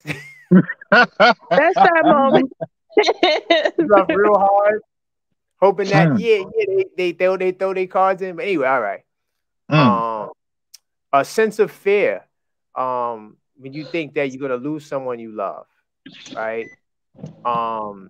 It happens when you have low self-esteem, low self-worth. We believe that someone else will leave you because someone's gonna woo their attention, and you're not, you don't feel like you're good enough for their attention, right? So that's a pattern or something to take note of if you're operating out of fear versus love. Because Angie got Lauren to admit that this is fear. So that's the only reason why we're going here, because she admitted that she was talking about fear. And when we talk about this ego, you gotta really specify what you're talking about, because as you see from Neek, see from Sherry, and even Kimmy, it's kind of like they have 3 different views of what the ego is. And that's cool though. And the last thing I want to talk about is jealousy. Right now, jealousy is okay. Some jealousy is okay. But when you're like over the top, like making crazy accusations, where did you go? Normally it takes you 10 minutes to get home from CVS, and now it might have took you 15. Oh, you must have stopped and talked to someone, right? So fear and love, when you look at the two, fear seems to be the more extreme negative side of how relationships, connections can be. So I just wanted to just tap on that fear versus love. I might put this is a good source, in the chat. I could go on for an hour, but we don't have an hour's time. So if you are someone that suffers, have a fear of intimacy issues, definitely go seek a medical professional. Do not, allow any form of disorder to continue. If any of the things we talked about sounds like you, definitely get third-party help. So just had to get that little disclaimer. And now we can get into the. So what topic y'all want to talk about? I'm gonna allow y'all to choose. Y'all want to talk about the Brooklyn pastor that got robbed at the pulpit, or do you want to talk about IG model that has that? Whoa, hold on, a Brooklyn pastor got robbed. Wait, so you don't know the story? This my friend's church. This is your friend's church? Yes, Sherry, it's your friend's church. I had to call and get the inside scoop really quick. Oh, Sherry. What is happening, bro? What is going on? Was your friend there in the church? No, she was on vacation at the time, but she was telling me about all her friends who were there, and she said they robbed the congregation also. They robbed the whole I told you. Damn, I wish that you could get your friend on, Sherry, because we need to hear this. She wouldn't, wow. though. She wouldn't, because the pastor continued to just eat himself alive on live. He just kept going. We're gonna talk about that. We're going because all right, I didn't see that. I didn't see him responding. I saw a clip of him cursing out these other two. It was a lady. Yes, there's another guy who has a podcast, and he said, he called him a faggot on live. I'm like, oh, Larry Reed, yep. Not the F-bomb. No F-bombs on here. That's sorry. Excuse me. Launch Pro, do your thing. Do your magic, okay, after this. I'm going to have to cut that one out. But yeah. Wait a minute. So they were on live and they got robbed. Wait, hold on. Before you say that, I do not believe that anybody is the F-bomb. Sorry, excuse me. I just was no. It's just YouTube. No. I know you wasn't using it in a way. It's just that wasn't Sherry's perspective. That's what Larry Reed was called by Whitehead on. Yeah, so it's a different context, Koron. Yeah. Just wanted to. No, I'm just saying. No, that's a sensitive word of the algorithm, babe. That's a YouTube. You don't want to drop that word. Okay, got you. That's where I was going. Damn, I was trying to pull up the article. So hold on, Sherry. What happened? The pastor got robbed on live. So the pastor was doing a live virtual, and he's telling the whole congregation to get down because there's 4 guys coming into church trying to rob, them. They got guns and everything. So he and his wife both together have $400,000 worth of jewelry. I don't know where $1 million came from. Please play the video, Koron. Yeah, I can't, babe. Hey, you can play the video because it's from CNN. Cite the source, but you can play the video. Oh, babe. Trying to get me flagged out here. Play the video, babe, because it's on CNN. See, what y'all don't realize is that every week I get a thumbnail taken down. I get the video. But you could play the video, though, because it's on CNN. It's a news source. All right, let me see something, man. All right, hold on. Let me see. I got it. I'm gonna mute it, though. You could just... you got an ad coming. You got ads. Are you promoting? Free promotion? Come on, you doing good, boy. Man, I can't even stop. Free promotion. Okay. They love you. I was gonna pull this out, by the way. Say goodbye. I'm not gonna do it. You're not gonna talk about that. Let's see. Did the ad stop? Oh, come on, progressive man. I need a check. I need a check. But it's gonna play. Mom's trying to get us flagged today. Guess it won't be a show if you don't get flagged. Let me see. I'll play a little bit of this now. It's only like 5 seconds. Mm-hmm. Can't hear anything anyway. Hey, hold on. Wait. Why are we laughing? He got down real quick. Yeah, he preaching from the mountaintops, but he found the floor real quick. He didn't have faith in God to save him. You got Dawn. He found the floor real quick. Hey, Dawn. Scoop the Dawn. Hi. What's up? Do I have to play any more of this? No. How's it going, Dawn? Everything's good? You got to turn your I'm ready. I'm ready for this. I'm ready. Oh, yeah. No. I got you. Dawn, do you got the YouTube on? You got to turn that YouTube down. I probably do. Hold on. No sweat. Okay, there we go. Sorry. There we go. We good now. I'm here for both of them, for the other girl too, but I'm definitely here for the pastor. Oh yes. We need you for the other. Okay, perfect. Yeah. So we got an expert in the building. Salute to Dawn. So so the pastor. I mean, you pretty much get the gist of what happened, right, Nick? Do I have to read some of this for you? No. I'm good. I got it. You pretty much got it. You saw his face. I seen all I need to see, brother. Did you see the part though where the guy is sitting on the side? Yo, like a puppet, Sherry, right? I'm like, nah, that's a setup. Thank you. Thank you. Yo, and here's the other thing. Run that part back. You said something about a puppet? No, there's a guy who's sitting off to the right, and he's just sitting there chilling. Oh yeah, I wondered what was up with that. He don't move at all, never. But here's the other thing, y'all. If you look at the video, right, when they first come in and he does the okay, and he lays on the floor, the camera was on him. The camera pans away from him, and all you see is his feet, right? But then the camera shifts over to him just a little bit so you can see the dude with the gun. I said, so the whole time he was getting robbed, somebody was behind the camera. Y'all moved the camera off of him while he was getting robbed and then moved it back to him just a little bit. Like, I'm like, okay, yeah. And listen, let me say this. Let me put this out here first. Okay. If this was not a setup thing, I feel totally bad. That was wrong. That's horrible. You know what I'm saying? We gotta dig deeper. We gotta dig deeper, Tom. When you say a setup, what exactly she think it's like the moon landing. She's talking about the moon landing. Let me tell you what I think, and then y'all. We all from New York, band. Listen. Oh, let Dawn get it out. I think he set that up, and it's insurance. I think it's an insurance thing. Ooh. I think if you pay attention to all the lives that he did afterwards, everything was pre-rehearsed until he got on that Larry Reid show and showed his royal butt to who he truly was when he called that girl fat slob and all the other things he was saying. Then he came back again and was still acting all crazy. Then he comes back with this crying video, but every time he was supposedly crying, he poofed away from the video like this. Then he come back.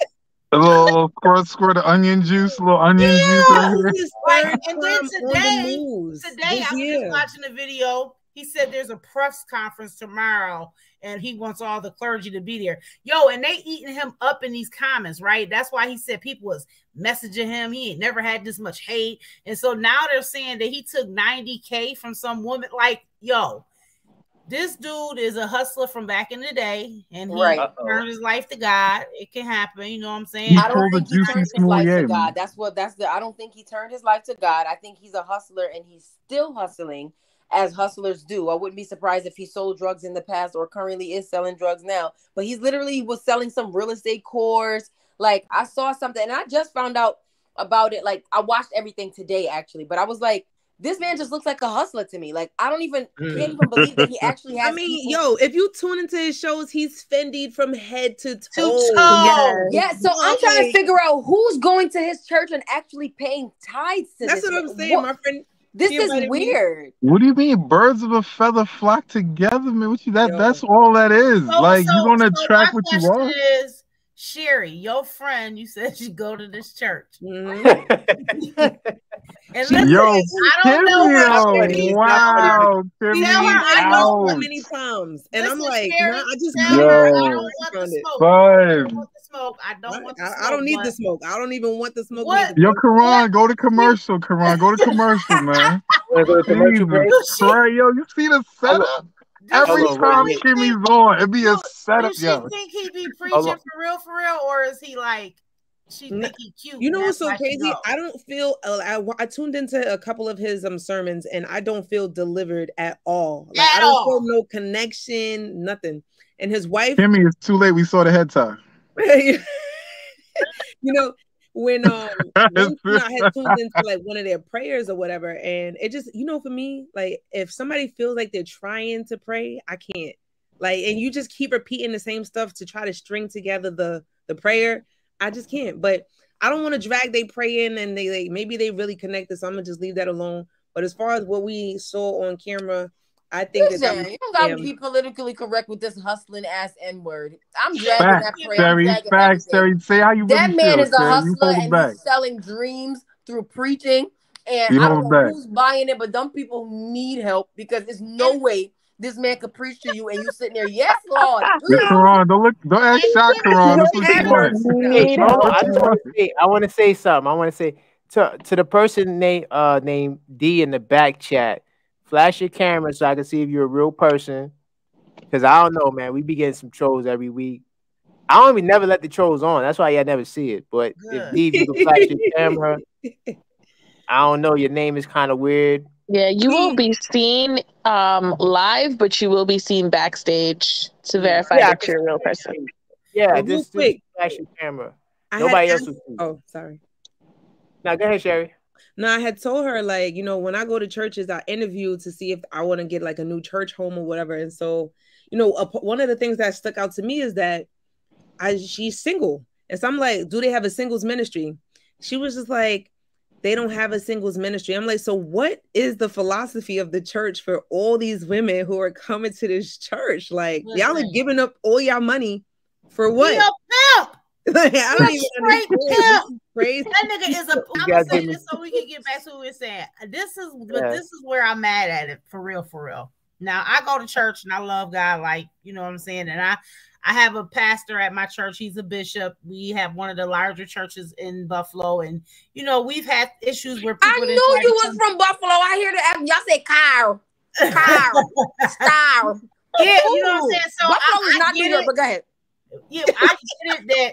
You know, when you are a pastor that's kind of like, you know, seen in the public and stuff like that. But this is why we can't get, and I understand that people can have a relationship with God and they don't have to be in church. I get that. It's a spiritual thing. I totally get that, right?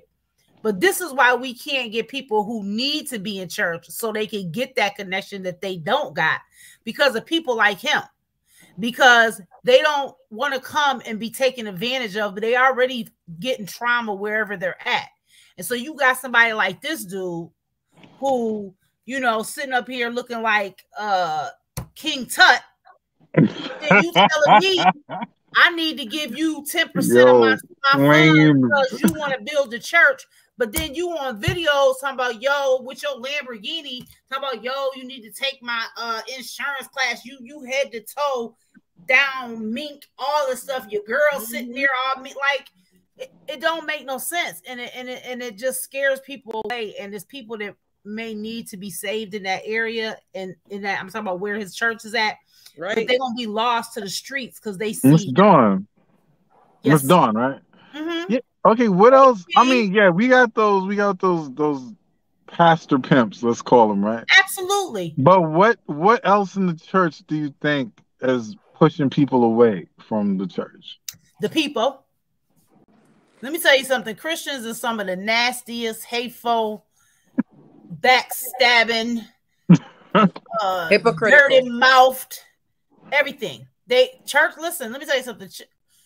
For some years of my life when I was in, so you don't know my story, Neek, but I'm just going real quick. When I was in my addiction, right? This was almost like, 12, 13 years ago. But before I stopped using, I was lost, right?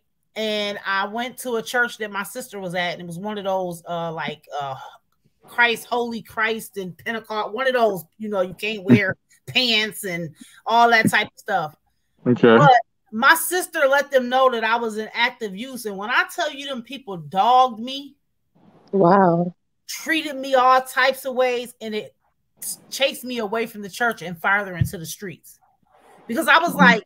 You know, I could just stay in the streets and get treated like this. I ain't got to come in here and get treated like this by y'all. Yeah. So the people, that's one of the biggest things that keeps people out of the church. I'm going to just be honest with you. And then people can't come in and just be who they are. God says, come as you are. But then the people say, you can't do this. You can't do that. Don't do this. Sit up straight. Don't wear your skirt and your hair like that. Don't be, now here's another controversial thing. If you same-sex loving, you going to hell. If you got kids out of wedlock, but half of the people, like, it's so much. Like, right. You know what I'm saying? So you have to have a strong mind. It's supposed to be a place of healing, but it's like a place of condemnation. The conversation get a little spicy. We just put the disclaimer up. Views and opinions. Listen, I respect You're the Koron, fire. man. You gonna throw us under the bus like this, brother? Come on, I'm man. sorry. You like to smoke. Koron, you're about to smoke. No. Continue. I just got to put the disclaimer out, man. I know, but now they're gonna come for me instead of us. You know. Man, it's supposed to be an us thing, Koron. You community. I got you. It's me and you. We can fight them. Don't worry about it. I got you. I'm here. Hold on, guys. I'm gonna play devil's advocate on that. I hope you saved enough for the both of us. Let me play devil's advocate. Okay. Oh, now he want to play devil's advocate. He jumping on with the Whitehead. Yo, Koron, yo, I swear, yo, you're a chess master. Devil's advocate. Because I'm not a church guy. Large knows. I only go to church for funerals, and I don't even want to go to those because funerals are sad. But I go because we love them, so we got to go show our support. But I'm not a church guy at all. I haven't been to church.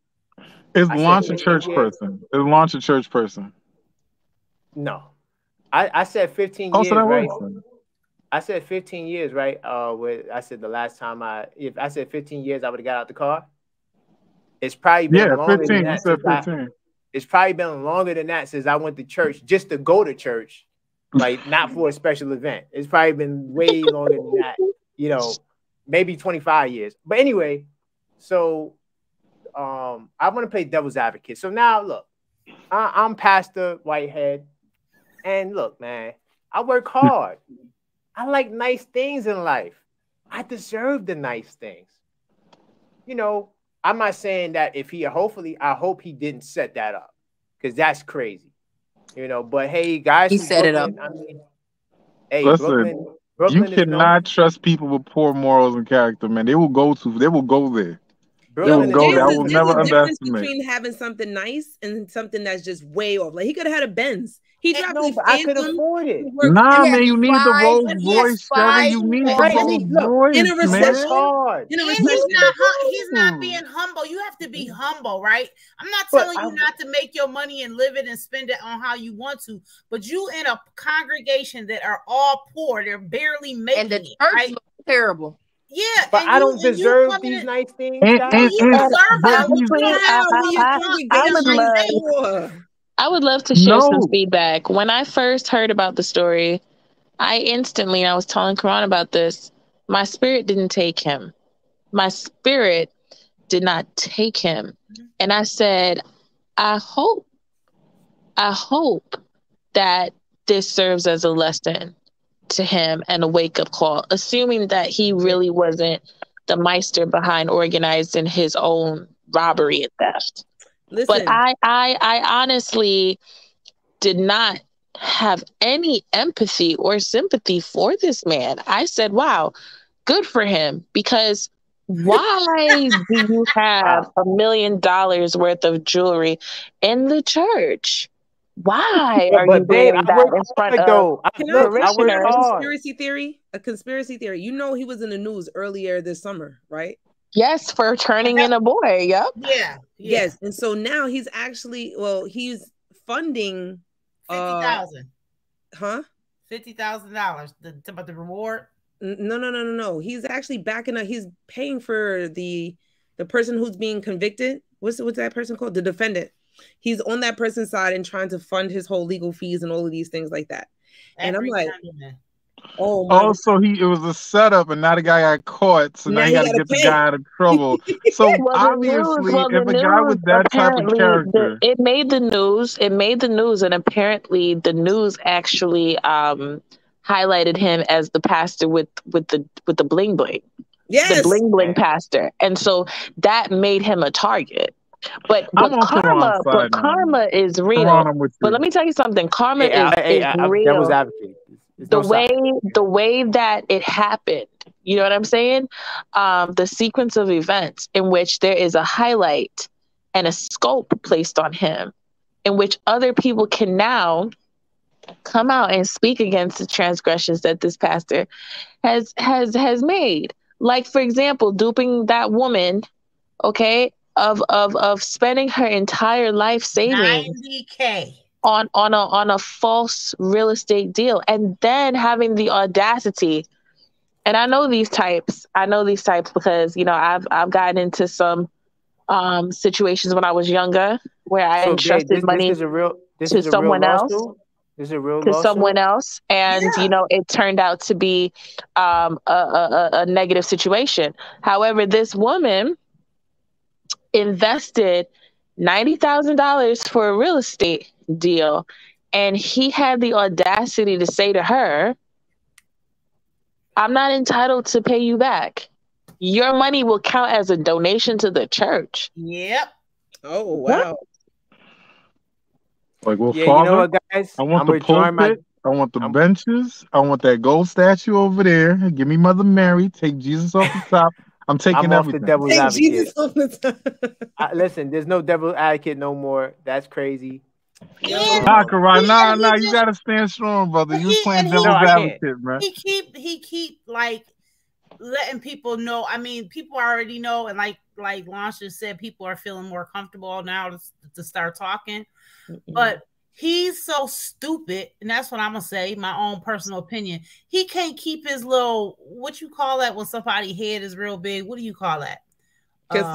Ego. Feed himself off of live, steady digging this ditch deeper and deeper and deeper. Every time he come on live, he's saying something crazy, and it's like, I think when he set this up again, that's what I believe. I don't think he thought it was gonna get as much press as it got. So will he lose this? Will he lose his congregation behind this? I think eventually he don't need a collar. I think he may, but there's going to be some people that's going to rock with him to the end, just because, you know, that thing that we talked about last time, when somebody manipulate you. What you call that? Stockholm syndrome. Stockholm syndrome. Yeah. So he didn't brainwash some of them women. That's why he got a church full of women, because that's something else I heard somebody say, that the majority of his congregation is women. He gave them Kool-Aid. So Sherry, is your friend going to go back? Some of them women sticking beside him. I said, "Girl, what is going on?" She's like, "Yeah, I'm it. This is on some, what's that new Netflix special? The Keep Sweet." Wow. Yo, it is. And the wife, you notice, the wife ain't said nothing. You ain't heard a peep from the wife. She's smart. Now, if somebody held a gun to my see how it play out. I'm gonna be all on the news. Please catch them. You ain't heard nothing. And all these people that supposedly was in the church. First of all, I didn't hear no whole bunch of people screaming. If you really listen to the video, you hear about 3 people going, "Oh." It wasn't nobody in that church. Wasn't nobody in that church. Church was empty. Wasn't nobody in that church. Wasn't nobody in that church. Sherry's friend. Because if they were, when the news got there, the news would have been interviewing a bunch of people. The only person they interviewed was him. That's it. That's all. Come on now. People look, they gotta look. Listen, the man didn't think the plan through. He did not think the plan through. I'm so distraught. So he was the only one. He was the only one that said the baby. So he's the one that said the gun was to the baby's head, because that's not in the video. No, everybody's behind. But I mean, the church wasn't empty now, because she said that her friends were still at church, and that there were some of her friends got robbed also. So how many friends? She'd probably go there with like 6 friends. I don't know. Oh my God, that's a lot. That's about it. Yeah, It was Kimmy not trying to hear it. Kimmy not three. It was her 6 friends, because I've seen other things of things happening, and it's been on video, and a bunch of people was in there, and you hear everybody screaming. Ain't no way in heck a bunch of people running up in the church with guns, and ain't a bunch of people screaming if the church is full. Come on now. And but where's the video? Like, only one person to the video? Yeah, because normally the video is focused on the pastor. But people got their cell phones. People got smartphones. Nobody got nothing. That's another thing, Nick. That's what I said. Everybody come out with their phone when something is happening. I don't care if you're dying. They pull their phone out and start videotaping. Nobody. But those guys had guns. Nobody went. So the kids when they was getting shot up. Yo, come on, Koron, man. Yo, there's shootings in Brooklyn. Everybody got like thousands of angles of shootings in Brooklyn, bro. Like, come on now. People getting shot. So the church he need to come better than that. Ain't nobody that stupid, and it's gonna be. So this is not for it to play out. So are you saying so this is not an issue with, because we had church shootings and stuff like that? No, it's not. So this is not an issue of security. No. Or like this needs to be an issue of security, because first off, if you're wearing $500,000 of jewelry, why are you not walking around with protection? Correct. Why are you a pastor wearing $500,000 worth of jewelry? How about that? But Kimmy, he had no confidence in the blood of Jesus, that the blood of Jesus was going to protect him, because he got down immediately on the floor. He immediately launched. That not man even the blood of Jesus he had faith in, so he was just off of that. Yeah. with his golden mic. He a fraud just off of that. Okay. But I hope the dude that was being the statue over in the corner wasn't supposed to be his security, because he said on the video. But you want to know what? The dude in the corner, and I'm not defending this man. I'm just saying maybe because sometimes when people come in with guns, you just don't move. And that's what my sentiment I don't and that's my sentiment, Kimmy. This is his thumbs. He was twiddling them. He was. To be honest, turn Jerry. I'm sorry, he was what? He was twiddling. Jerry right now. The gunman said, "Everybody get down." He ain't moved. He was just sitting there like, "Yeah, I know they ain't talking to me, so I'm gonna just." Jerry said, "You see his thumbs? He was twiddling them." Twiddling them.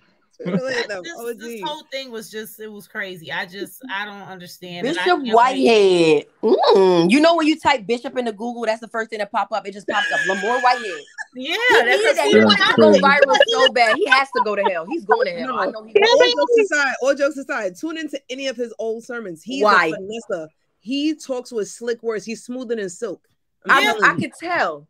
And I feel like everybody that listens to him. So hold on, Kimmy. There's no vindication for him. He can't forgive and he can't. That change. man is going to hell. I'm sending him there. Fast track. Whoa, not on the Koron show. Koron. Kick him. Why Kimmy pushing? Hey, I already gave the disclaimer, so nah, he gotta go to hell. Koron just watching it. Yeah, I already gave the spectator at this point. Listen, the Mature Topics podcast. So hold on, let me ask y'all a question. You're allowed to have your own opinion. Y'all are not going to like this question, but I got to ask this question. Has anybody taken any thought whatsoever about how he got to the point where he's actually doing this to people? Yeah, he gave him Kool-Aid. He said he was a street and in the thing when he was cussing out the pastor and the girl. He was I understand, but you got to, I'm also... It's messed up what he's done and what he's doing, but I'm also interested in how a person gets to that point. I think his money came from hustling and the real estate and the insurance or whatever he said he was doing. I know, and then he was but I'm saying his character. To your point, the man's character. People that were out in the streets like him, so he's looking for these people to also bring. But these are church folk. Remember, as growing up, you look at church, you might scam here, scam there, whatever. You might rob drug dealers, but when you look at the church, you kind of even hustlers back in the day, we would leave that alone. You leave that alone. It's a new day. Come on now. I understand, but what I'm saying is what pushes a person over the edge where that no longer matters. You know what I'm saying? Because back in the day, it used to be a curse. It's an easy target, and you can go to jail and find Jesus and come out and be a minister. But this is why I'm telling you that he's going to hell, because whether you believe in God or not, for you to go this far to play like this, you have to go to hell. That's what I'm saying.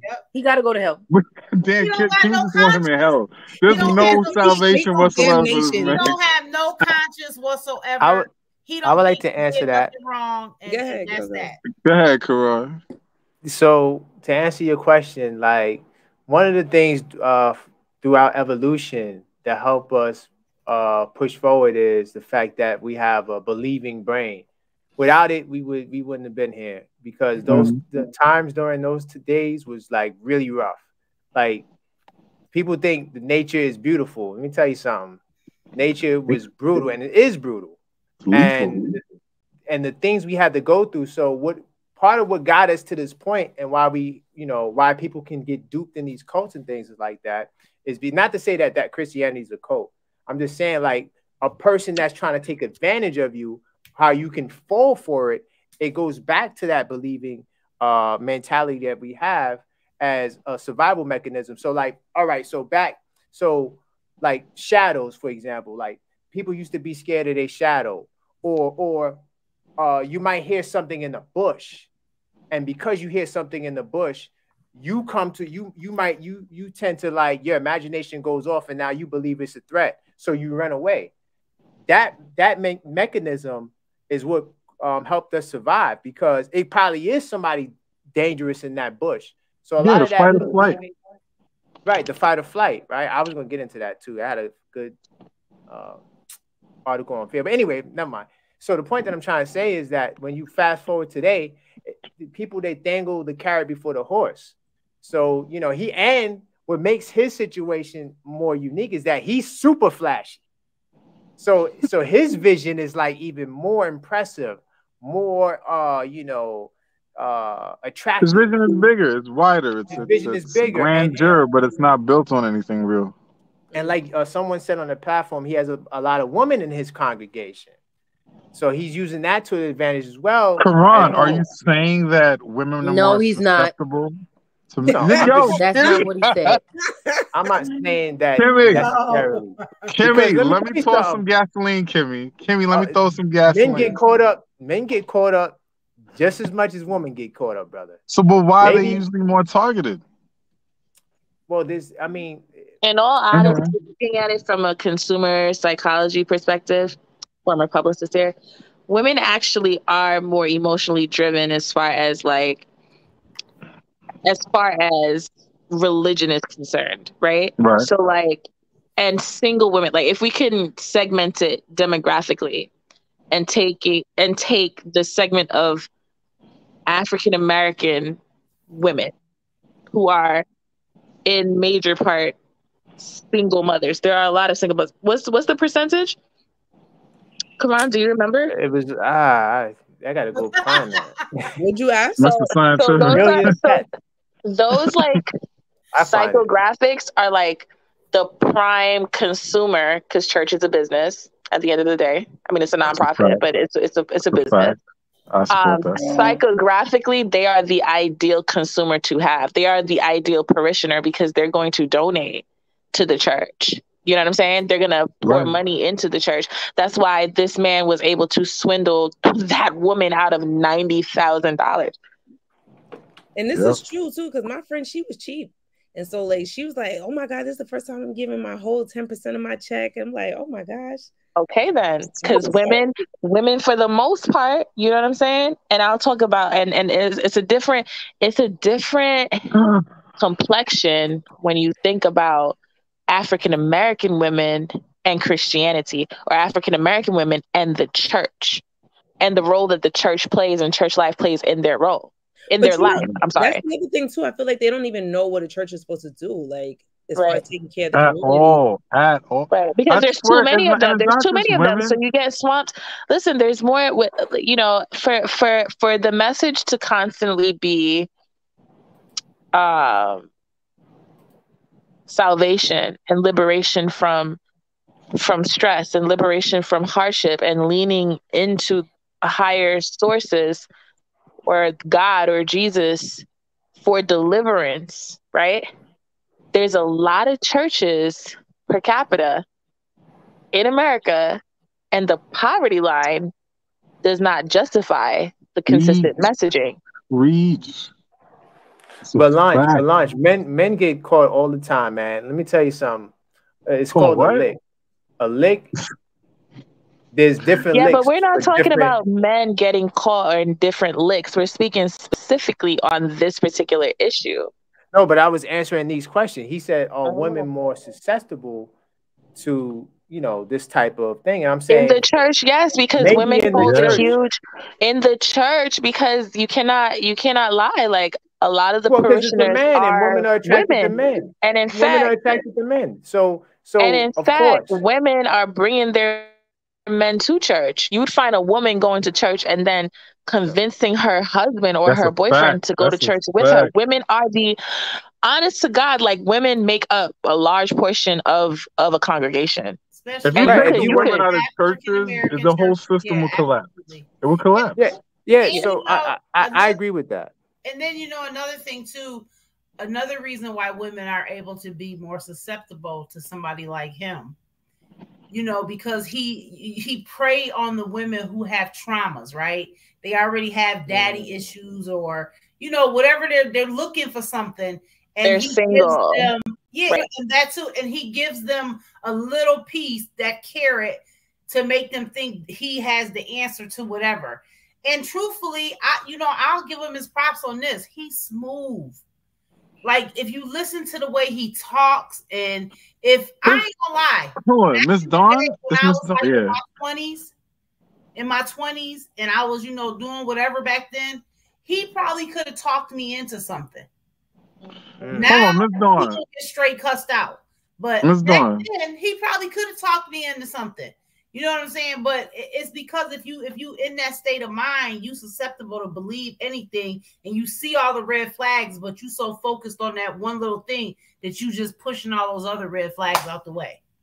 But Miss Dawn, this is my one little incy-bincy pushback, is that if we had community, he wouldn't be allowed to exist.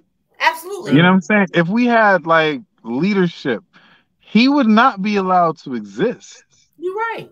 You know what I'm saying? This is my problem when it comes to these type of conversations around religion, is because religion is, ideally, is something pure and something very useful. Absolutely. You know, if we just take it away from just the spiritual realm, the discipline, the commitment to community, to each other, that is very powerful. And the way it's being corrupted is because there's nobody to protect it. There's no check and balance kind of system anymore. Anybody could become a pastor online. Yeah, like you can pastor online. Like get a storefront, pay the rent, and then all of a sudden you got a little congregation. You can say whatever you want. You can warp the Bible however you want to warp it. Yep. And you're right. I agree with you. And the thing is, there's no community to filter out the nonsense and say, you know why? You're not going to that church. You know why? Oh, Sherry, don't do it. Sherry, don't do it. Death to the ego. Oh, okay. I thought you were going somewhere. I thought you were about to go back to the community. I thought you. I was like, don't do it. They're gonna cancel you, Sherry. Listen, and then there's so many. And the thing is, there's so many, right? Every like Launch was saying, like every corner you go on, there's a church. So everybody's battling. If you're in Brooklyn. Yeah, Brooklyn is the king of churches, man. They got a church next to a church next to Church's Chicken, next to church, like, church in the basement on Church Avenue. Hey, man, watch how you talk about Brooklyn, man. Watch how you talking about Brooklyn. No, I love Brooklyn, man. I love Brooklyn. I stay in Brooklyn. Here in Buffalo, there's a lot of churches, brother. You got churches next to churches, and they like when we just had this mass shooting, right? It's a mass shooting. 10 people died, right? Right. 10 people injured. God bless. These pastors were battling for media because all the CNN, that right there pastors, people was like, who are you? Battling to get time in front of the camera, lost the whole point of these people died. Who are you? Go away. So again, it takes a strong person to be able to, like, for me, I go to church because that worship experience that I, in my own personal self, and get involved in is what saved me from the life I was living, right?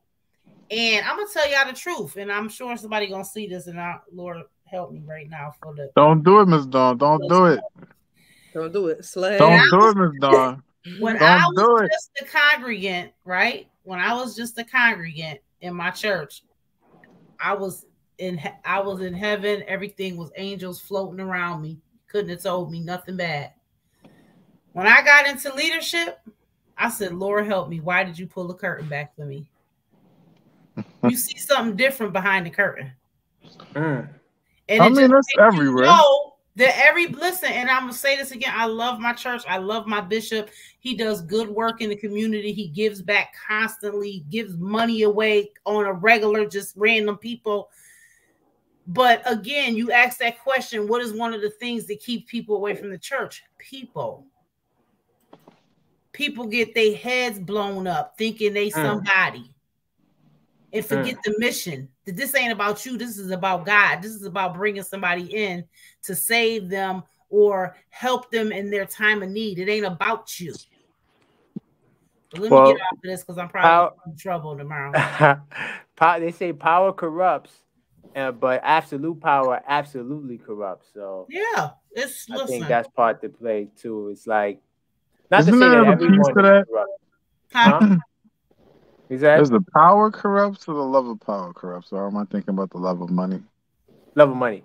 But the power corrupts and absolute power absolutely corrupts. Not to say that everyone is corrupt. It's just that like it's like Don said, when you go behind them curtains, oof, it's a little different. So I know this topic is crazy. I think we all in agreement with this topic.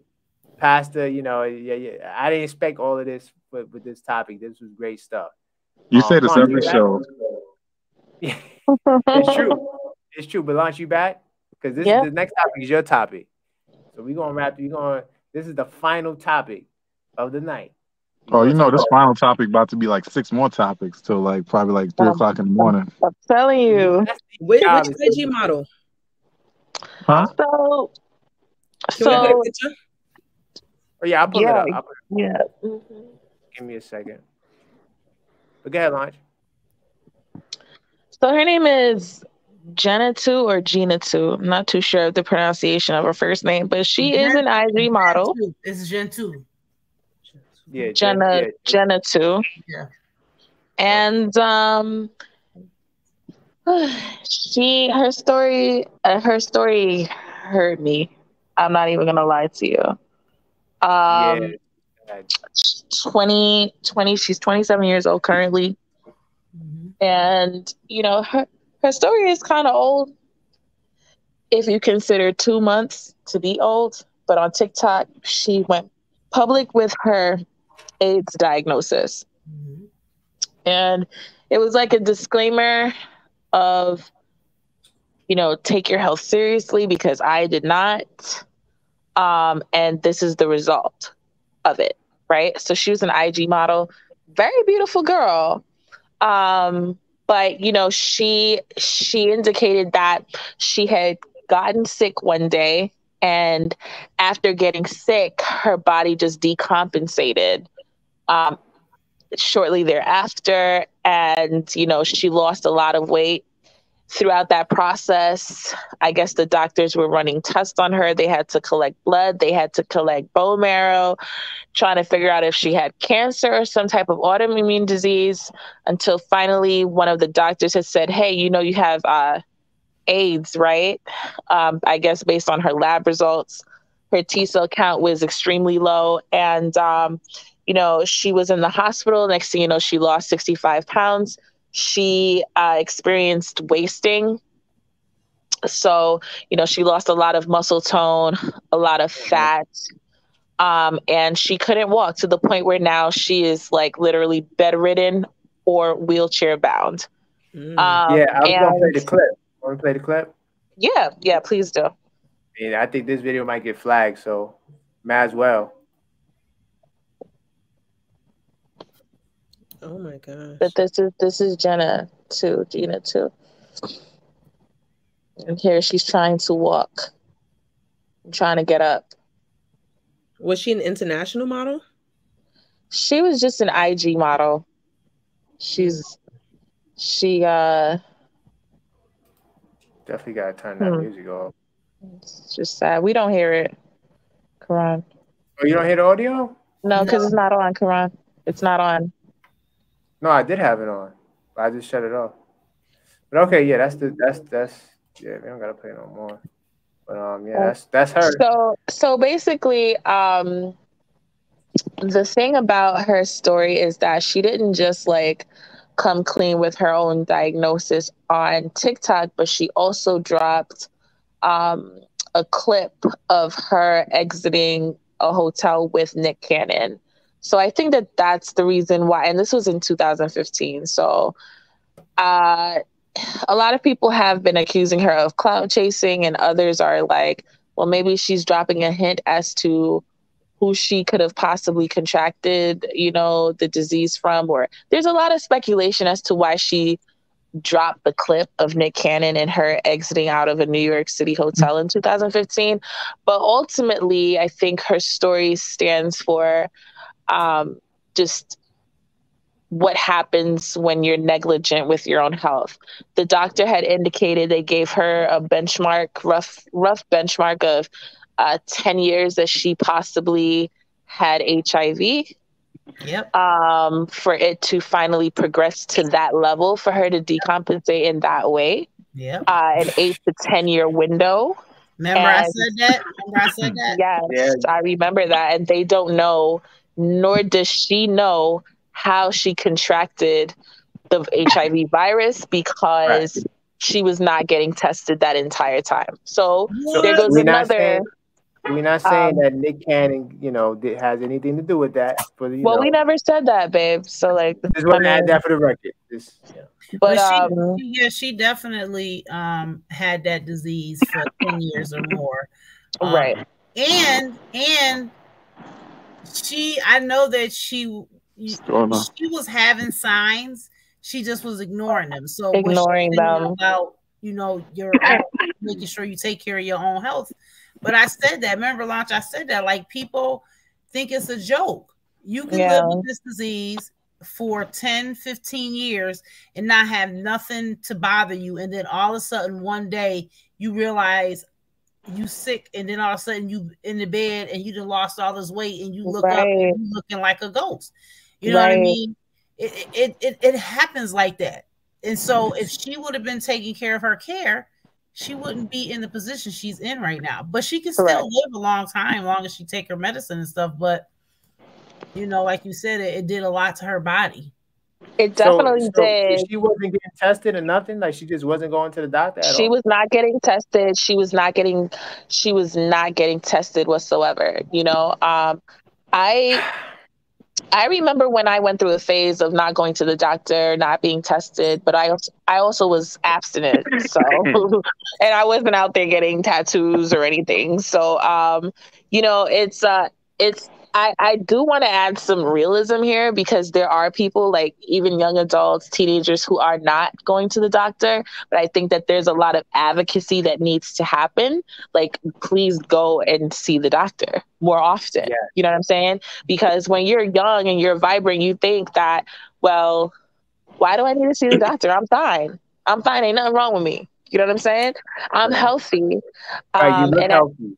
You look healthy, and you might feel like you have vitality, and she was slim already, you know, and that's one of the things that she had indicated, that she was slim from before. Growing up, she was always like on the skinnier side of things. So how did she start to receive this outpouring of support? So she honestly, I'm gonna be completely transparent with you. Tasha K the TikTok resurrected. Tasha K resurrected this story again, because the story is like 2 to 3 months old, and she got outpouring for it, and she was getting outpouring. But the reason why she's hitting the internet right now again is because Tasha K did an interview that she streamed live on her own streaming platform with this girl. And it's the first interview that Jenna 2 has given, right? The official interview that she has given. And there's there were questions that Tasha K had for her, like, what is your link with Nick Cannon? And because she has been in the industry, she's an IG model, she has been in that scope of in the presence of Nick Cannon, in the presence of Chief Keef allegedly, in the presence of Chris Brown allegedly, right? Based on her past tweets with pictures of her being in these intimate circles.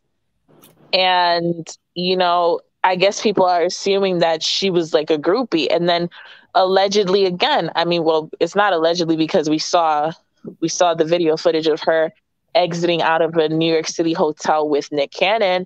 So people are naturally drawing conclusions like, who was this mystery woman? And at that time in 2015, people were trying to figure out who this mystery woman was. The tabloids labeled it as that. Mystery woman leaves NYC hotel with Nick Cannon, and this is in 2015. So they're comparing time frames, and they're like, well, if the doctor said that you've had this disease for 8 to 10 years, 2015 was 7 years ago, which means you had, you know, a diagnosis to which you were unaware of. But here's the glitch to that.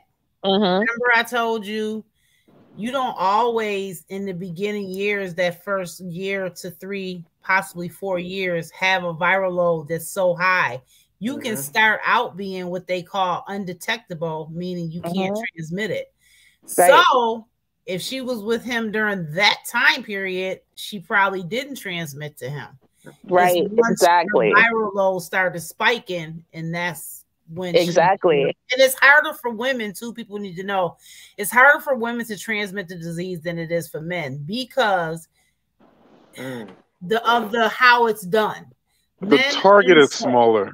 Yeah. Men insert. You know what I'm saying? It's going right into you. The target is smaller. Let's just and then keep it clean. How do we know she didn't use a condom when she was with him? Right? Well, do you know, like some of these people don't, and I've come across some of these people who don't want to know. They rather not know. Yeah, they don't want to know, and some of them who have it, they don't care. Exactly. You have a subculture of people. Like when I was reading up on this and really doing some research, there's like a subculture of people who have the disease and they want to be super spreaders. Like their whole thing is, I get a rise out of spreading the disease.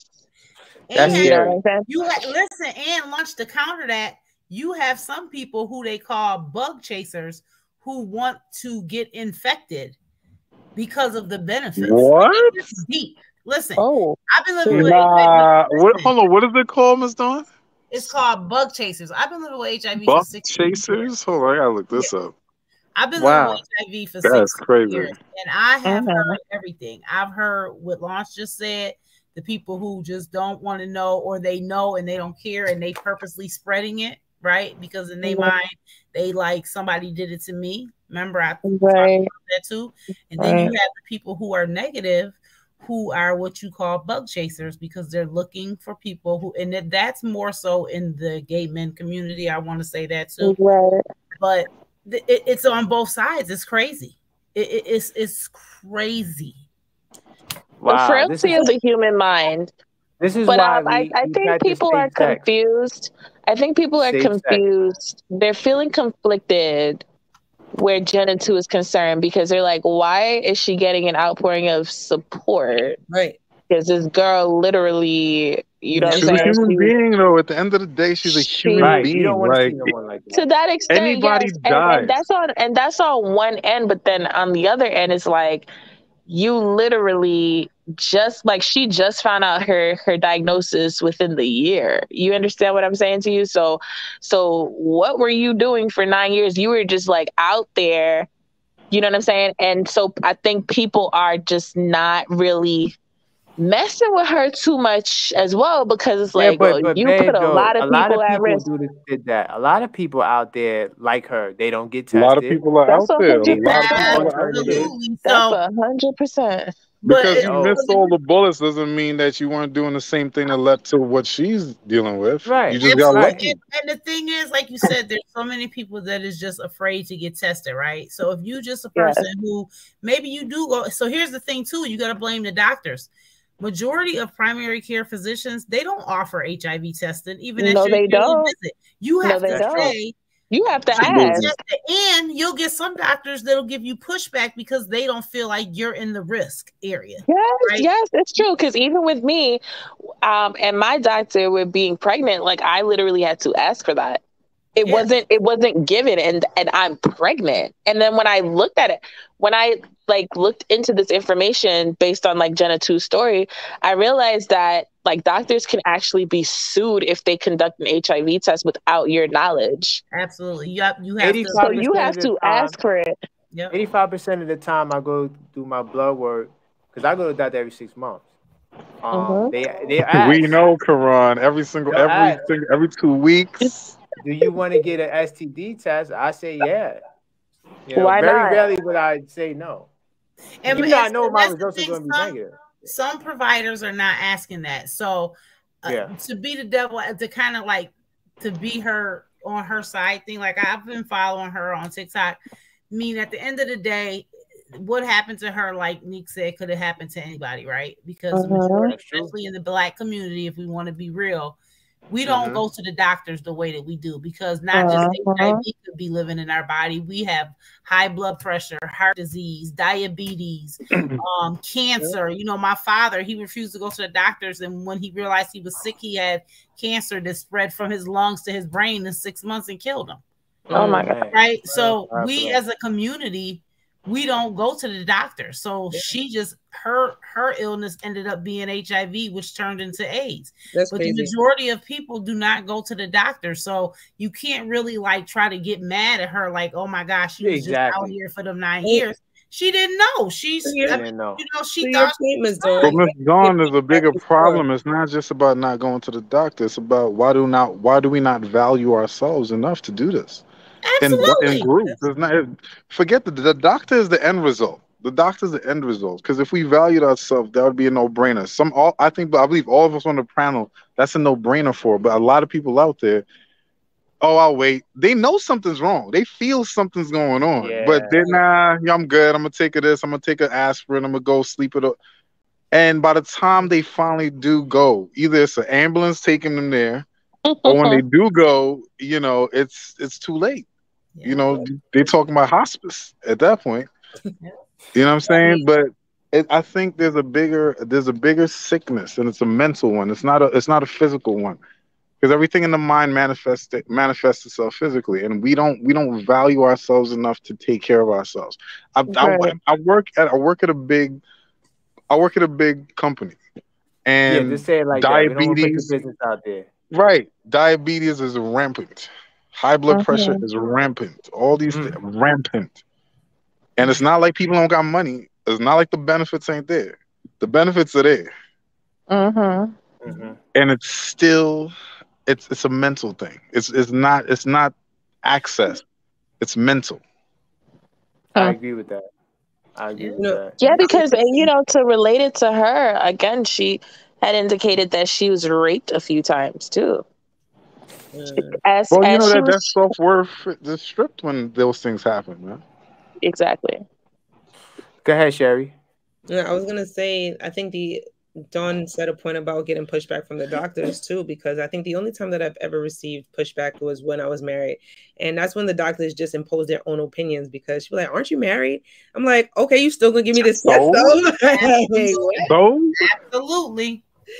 What? Like, no. Absolutely. And that's the problem, because they try to push their own opinions on you, when at the end of the day, if you would have listened to them, right, and say, for instance, something was wrong, now that's their fault, because they had an opportunity to help you and they chose, you know, they was trying to choose not to.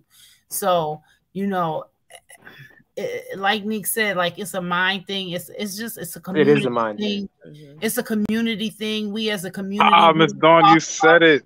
You know, we don't talk, and this is why I do what I'm doing, right, with the campaign. The HIV Stops With Me, talking on platforms like this, on my Facebook page, when I go into churches and stuff, because there's not enough of us out here talking about it, and that's the problem. Nobody wants to talk about it, and as long as we're not talking about it, then guess what? It's not a problem, and it don't apply to me, and I'm gonna let it fly, and I feel fine, so ain't no use in me going, and I'm this macho man. What you talking about? Why I gotta go to the doctor? What's wrong with me?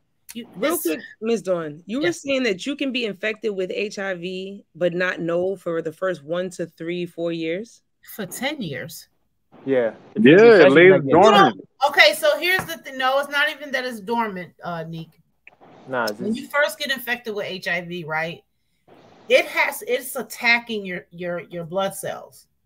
So depending on what your health status was at that time, right? So if you were very healthy, vibrant person, you know, who eats good, who goes and exercises and all that good jazz, and you get infected with HIV, 9 times out of 10, if you're not getting tested and you are in decent health, you may not find out until 6 to 10 years. It takes that long for it to take over your body that much, and your body no longer can fight it, to where now your viral load goes so high, it starts just like deteriorating parts of your body, and then you'll get sick like she did, or you'll catch pneumonia or PCP or something like that. So I want to add to that. Because that's what viruses do. It takes a time. So even with the coronavirus, I don't want to talk much about that because they flagging channels for talking about corona. It takes time for it to assemble in your body. So HIV is a different virus from corona, but like corona, it takes about 48 hours. It could take 40 hours to 5 days for it to, maybe even longer in some cases, for it to, like she says, to replicate in your system.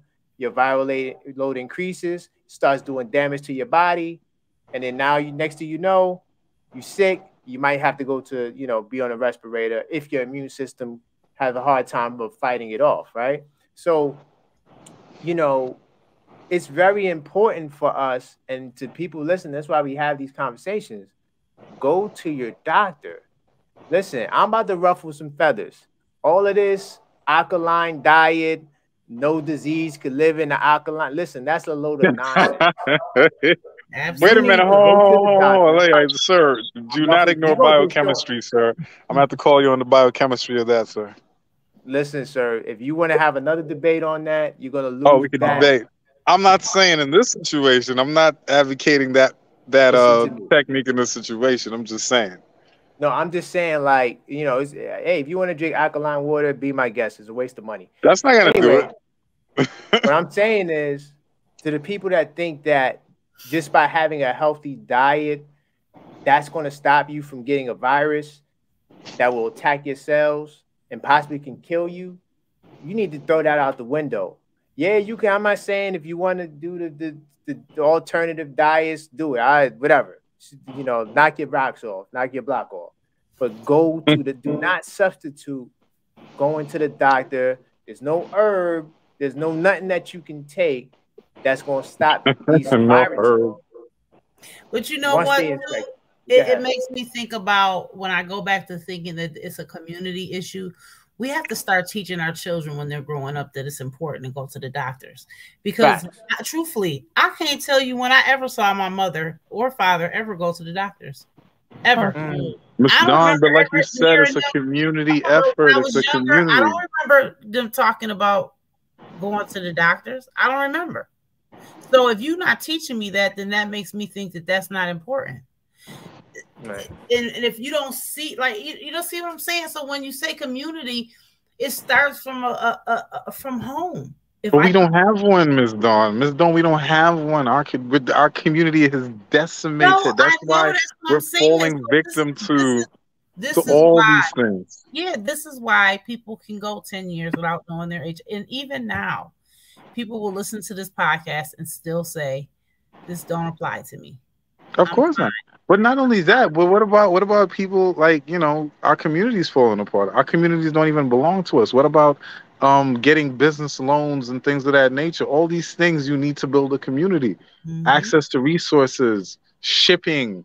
I mean, schools, our own schools where we could teach our own history, for example. Like, we don't have anything. Nope, we don't. And even though the information is floating out there, they're not disciplined nor interested enough to go seek said information to educate themselves. So what I'm saying is that all of this can be solved if you reintroduce the structure of community, the structure of family, and the structure of community. About that Kevin that I sent you. Say it again.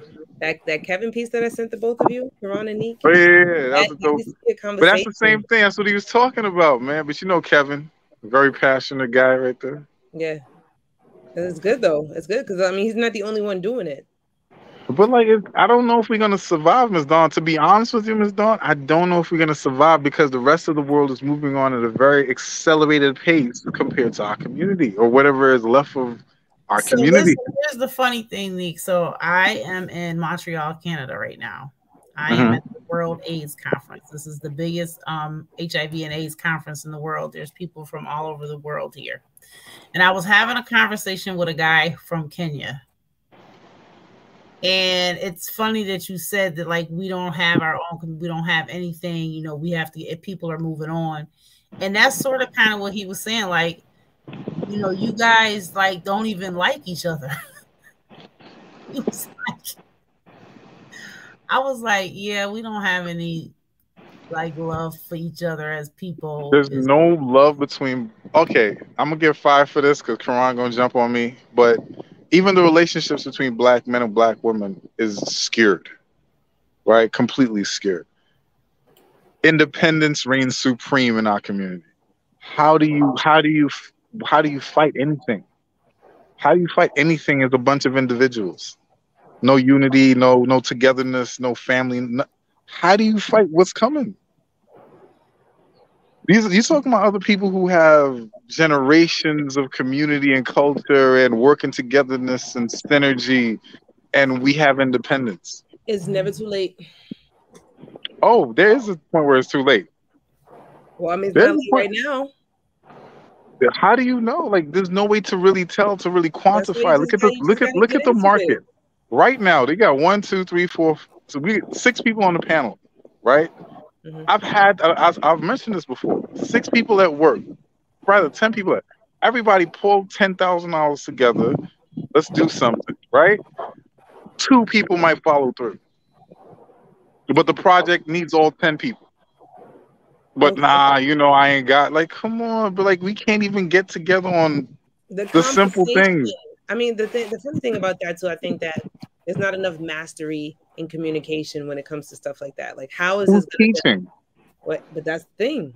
You need to have right. So there's nobody teaching. That's why I said it's a wrap. You got to get the right people in. We're not going to. Where are they? They're everywhere. If they were everywhere, we wouldn't have this problem. Do y'all think that we should remember? Oh gosh, I need to know my history better. What was the town that they burnt down? That was the Greenwood. Tulsa. And then there was another one in the last like 10, 15 years that they started up another town. It was all black. Oh, Black Wall Street, you talking about? No, it was something else. It was like this town. But anyway, what I'm asking is, do you think that's what we need to do? Or do we just need to do better in our own communities? Are you saying close to the side? No, I'm asking. I'll put it this way. No, seriously, I'll put it this way. We're in radical situation, right? And everybody knows if you're trying to change something, you need a radical solution to a radical problem. The problem is the radical solution nobody's going to go for. There is a solution, but it's too radical that would be accepted by the current mind state of people in our community. Well, what do you suggest that would be? Pull it out. Pooling, like what you said, what Launch Pro said, what Kimmy said, put everybody's ego to a side, pool our resources, start building families, not based on feelings and emotions and things like that, but all based on necessity. Stop going for what you like and start doing what needs to be done to fix it, not for you, not for me, but for the next generation. So they might get a chance of doing what they like and what they love to do. Because for us, if we keep this up, all we're doing is teaching them to do the same thing we did. And they're going to be in the same mess as the world continues to go further and further away from their grasp. But Nick, you do realize that's a utopia, right? I'm not talking utopia. It's not going to be perfect, Koron. It's not going to be perfect. You cannot attain a utopia in this environment. No, no other cultures, huh? No, what you're describing is a utopia because it goes back to the reason why these other communities you're talking about do is because they have community. Like we talked about the Jewish community. We talked about I can't remember other examples. Asian community, Spanish community. So because they have those things bringing them together, it's a lot easier for them to pool money. Like we don't have an organization that represents all black people. You might have black organizations, but there's no organization that represents the entire us. See what I'm saying? And the but reason Koron, you've also said in previous shows that you've had to let people go because they weren't moving a certain type of way that was conducive to your growth. That is what I'm targeting. We need people who are able to move in a certain way. That's why I come on your podcast, bro. Because you guys talk about the things that need to be talked about and screw the smoke. Screw the smoke. You always with the smoke, Koron. So you know what I'm talking about. Want the smoke. You Launch Pro, even though me and Kimmy got a back and forth, Kimmy is speaking facts when she addressed certain things, especially along these lines. And she came off mute too. Right? Because I heard my name, I'm just quietly listening. No, I'm just saying, but I'm saying us right here is a start. But we talk about the issues, but we need to actually do. You understand what I'm saying? Like, if we're discussing these things, we need to actually do, because to show other people, like, yo, this is the way we have to gear our efforts and our resources towards a solution. And I mean, it's not to say that people aren't in our community aren't doing things, but it's not. It's all individuals doing their own individual thing. Where's the sense of community? Where's the yo? Let me send my kids to Ohio because so and so has a school, da da da, and you can dorm them and this that. Where can you send your kids that you trust the people would do right by you? Nobody, and nobody trusts anybody in our community. Yeah, you understand what I'm saying? That's what I said. Like, let's do something. The black community, you know, to do something under that umbrella, like we spoke about before. I think that's kind of, but the smaller groups, like the Mature Topics podcast, we have a Facebook group. That's a community. It's going to have to be done in small groups. I can't, Koron, it's too far gone, bro. But you got to deal with your group, and you grow your group. And as long as you can develop a group that has power, that's a start. You're not going to I'm saying in reference to Miss Dawn's question. Oh, no, okay. I'm saying you can't. We're not trying to save them all. It's impossible. I'm saying in reference to Miss Dawn's question, what is the solution? The solution is not going to be nice to the people who have their independence. You'd have to give up independence and work as a unit, and people don't want to do that. I want to be better than you, so I can tell you how much, because I'm gonna get the dopamine hit from being better than you. That's our community. And I need to be in charge. I got to be the one in charge. I can't let you be in charge. I got to be in charge. Right. So that's this. So I had a theory some years ago about.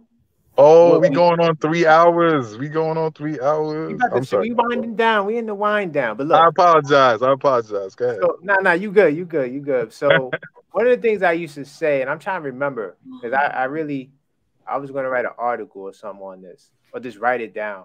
I was saying that, see, because we don't trust, like you said, we don't have no one in Ohio outside of our family. Who, if we have somebody in Ohio, all we really have right now is family, the little family we may have, right? The little family that we trust. Like, if I was the CEO at American Express and I got nieces and nephews that are going to school for finance, best believe I'm getting them a job at American Express.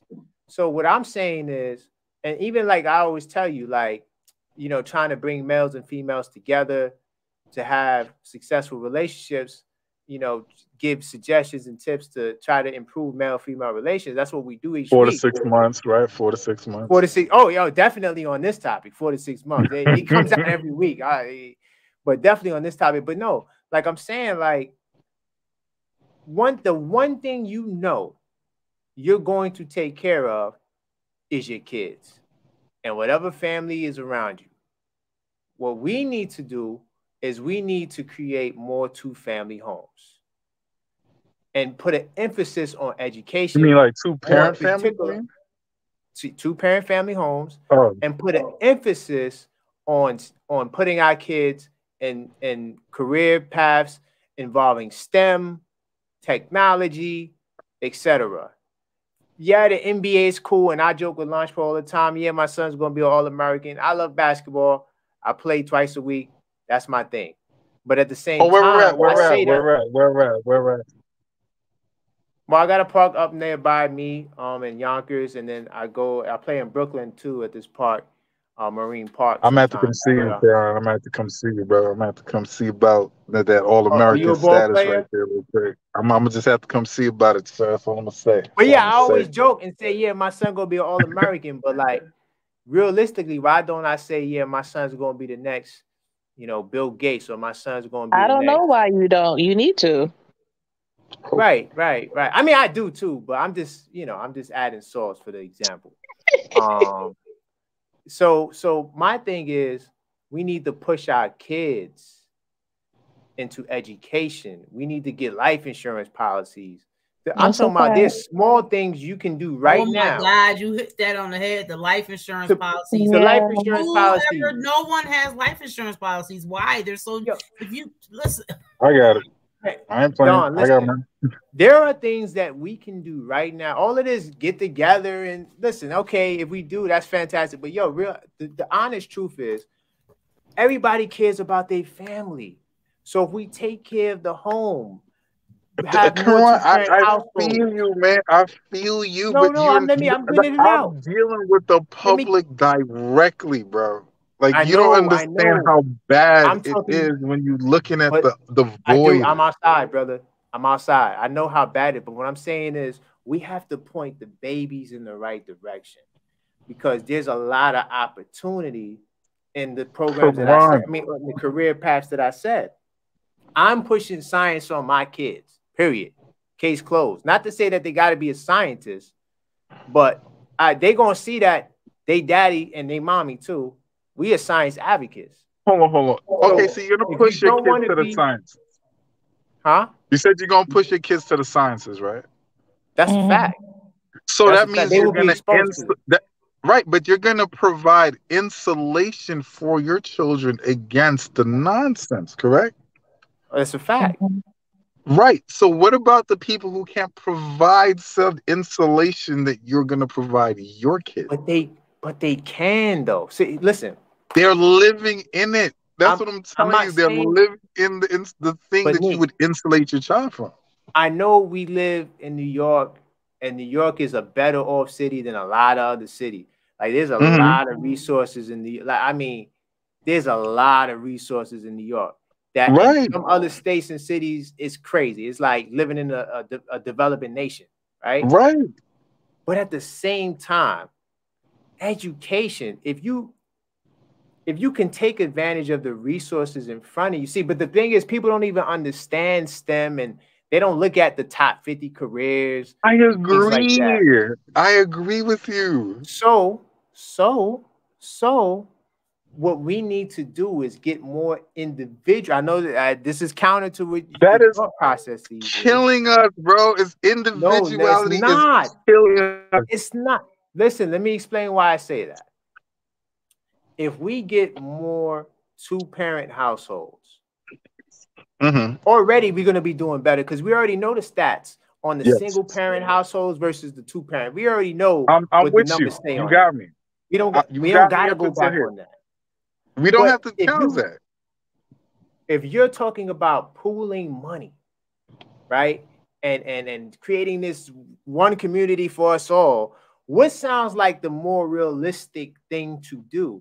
It sounds more realistic for us to take care of our kids, even if it's Thank you so much for participating. Oh, thank you, Don. Oh, you got a time off.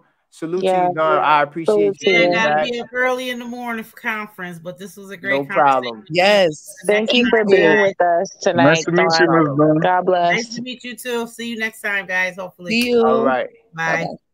God bless. Koron, what I'm saying is that you're right. I understand the two-parent family. I'm with you. What I'm saying is that you're talking about individualism, right? Raising your child, cool, right?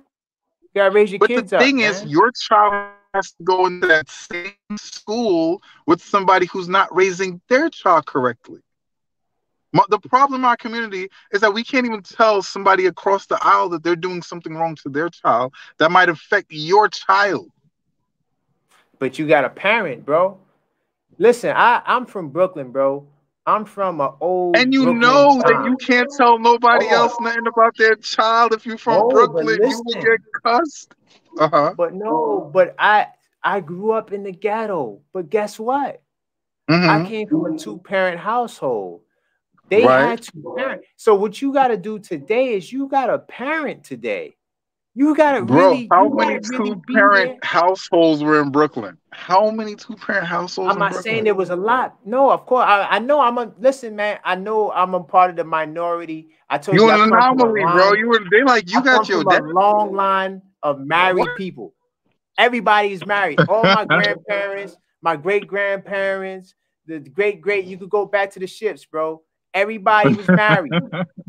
for the rest of their lives. There was no divorce. Like they all stayed together the whole time. So maybe I'm biased, but all I'm saying is this: even whether it's a single parent household or a 2-parent household, if you put your energy in your kids, hopefully they grow up and don't become knuckleheads, because nothing is 100%, and they can do better, and that's what's happening.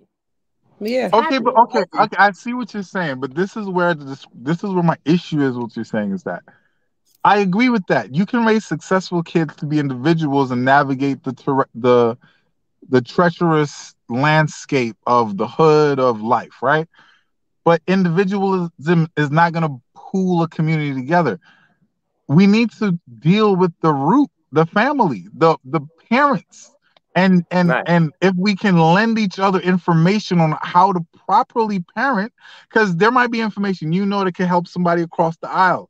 That person might have some tips for you, but our ego won't let us hear. Oh God, he's bringing it home. Something that somebody else says to us immediately. Oh, mind your effing business.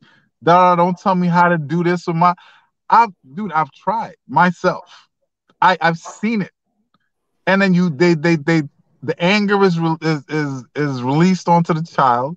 The child has just got here. It's a brand new baby. It's a brand new kid. Everything is new. Colors are brighter. Sounds are louder. They're trying to figure it out. Their parent is ill-equipped. It's chaos. I have tried and this the problem myself. is we can't talk to each other to tell it, hey, you need to straighten this out. You know what successful people do when they get successful in the hood? They leave. They take all the valuable information that they've got and they get out of Brother, there. we gotta Never get to up out of return there. again. We got to, bro. We got to. We're gonna stay there with our nice TVs and cars. Right. But then what happens to the people who leave? What happens to the people behind?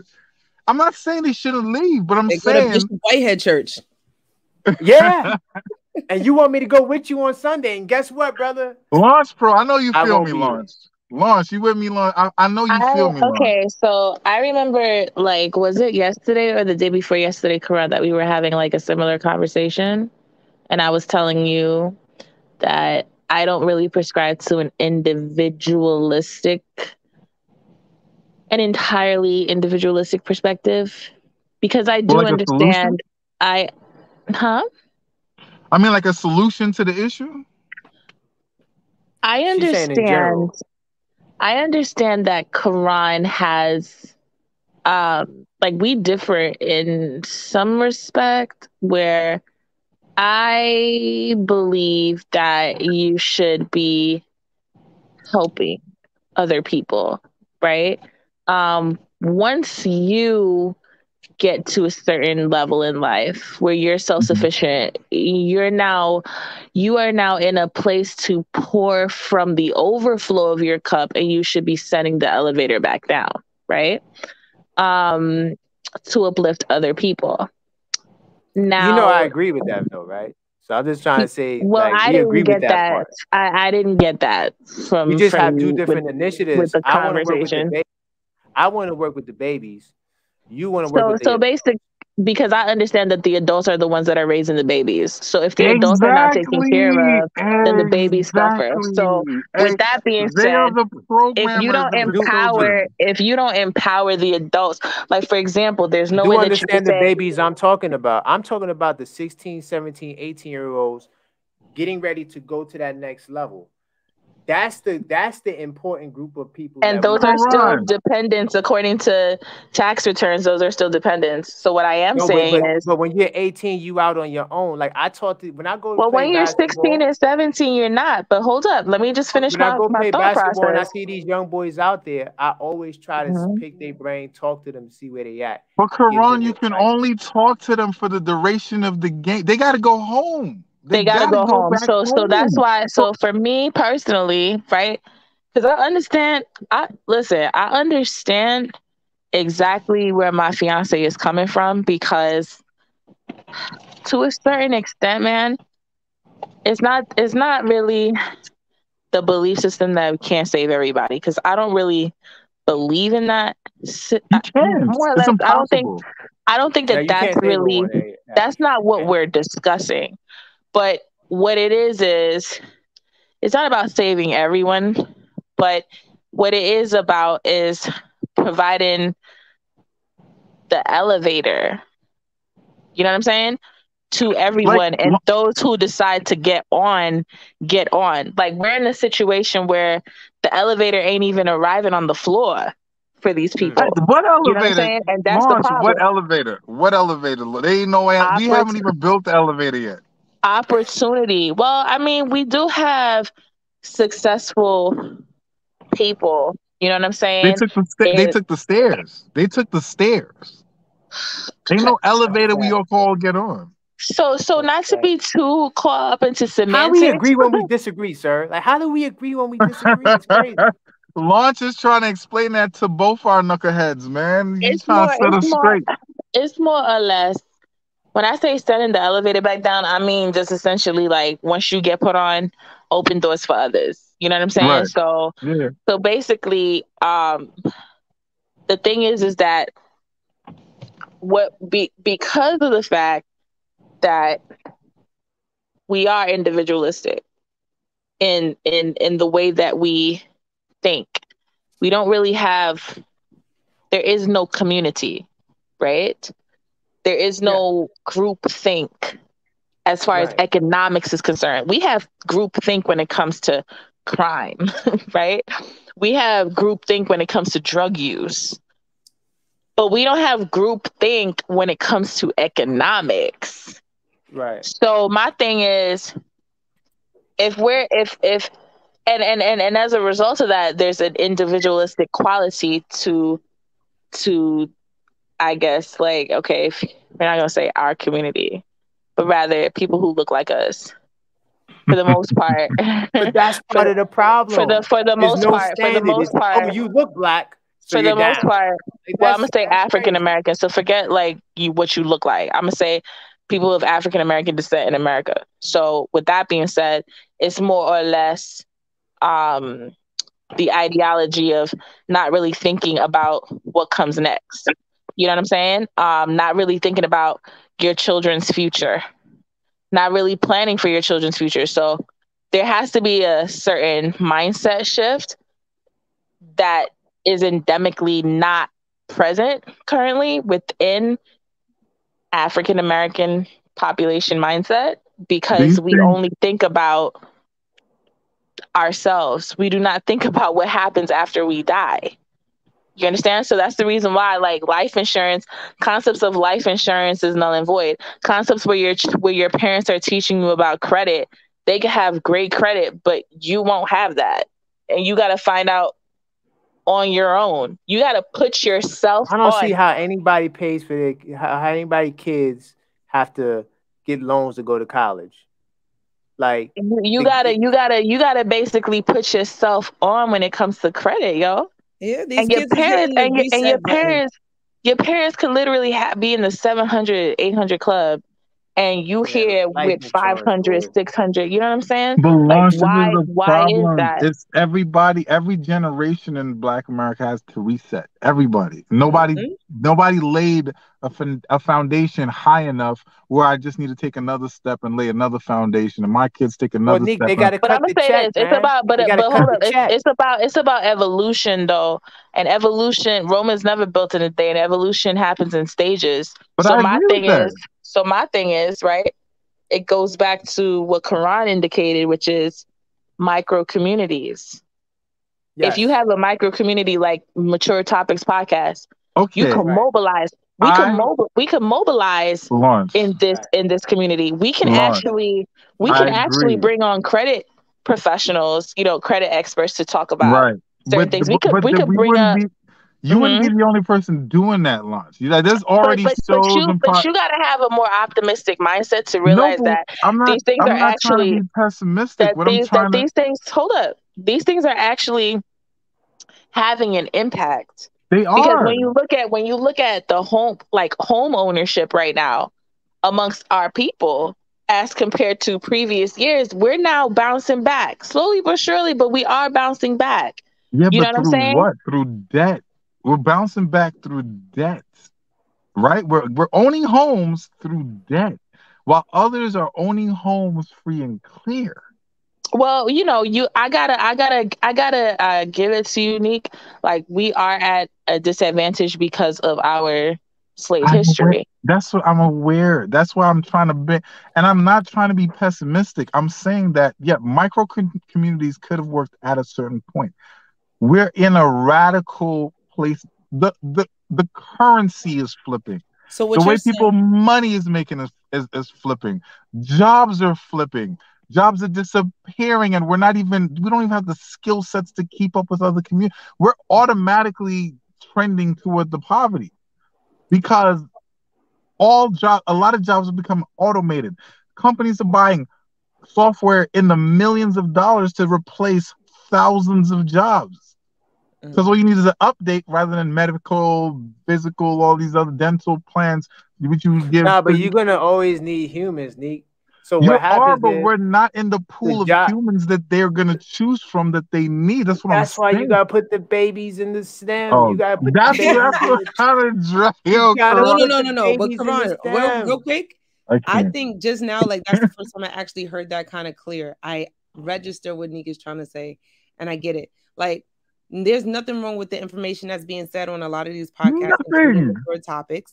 But what, like I said in that conversation that I sent to you guys earlier, and the conversation that we're having right now, there is something majorly radical that does need to happen as far as the ego falling out and people just, coming together and drawing a major focus to like what's going on, where we're going. That automatic thing that he was just talking about, we're on autopilot to below poverty line. Yeah, that has to be the the floor and foundation of conversation.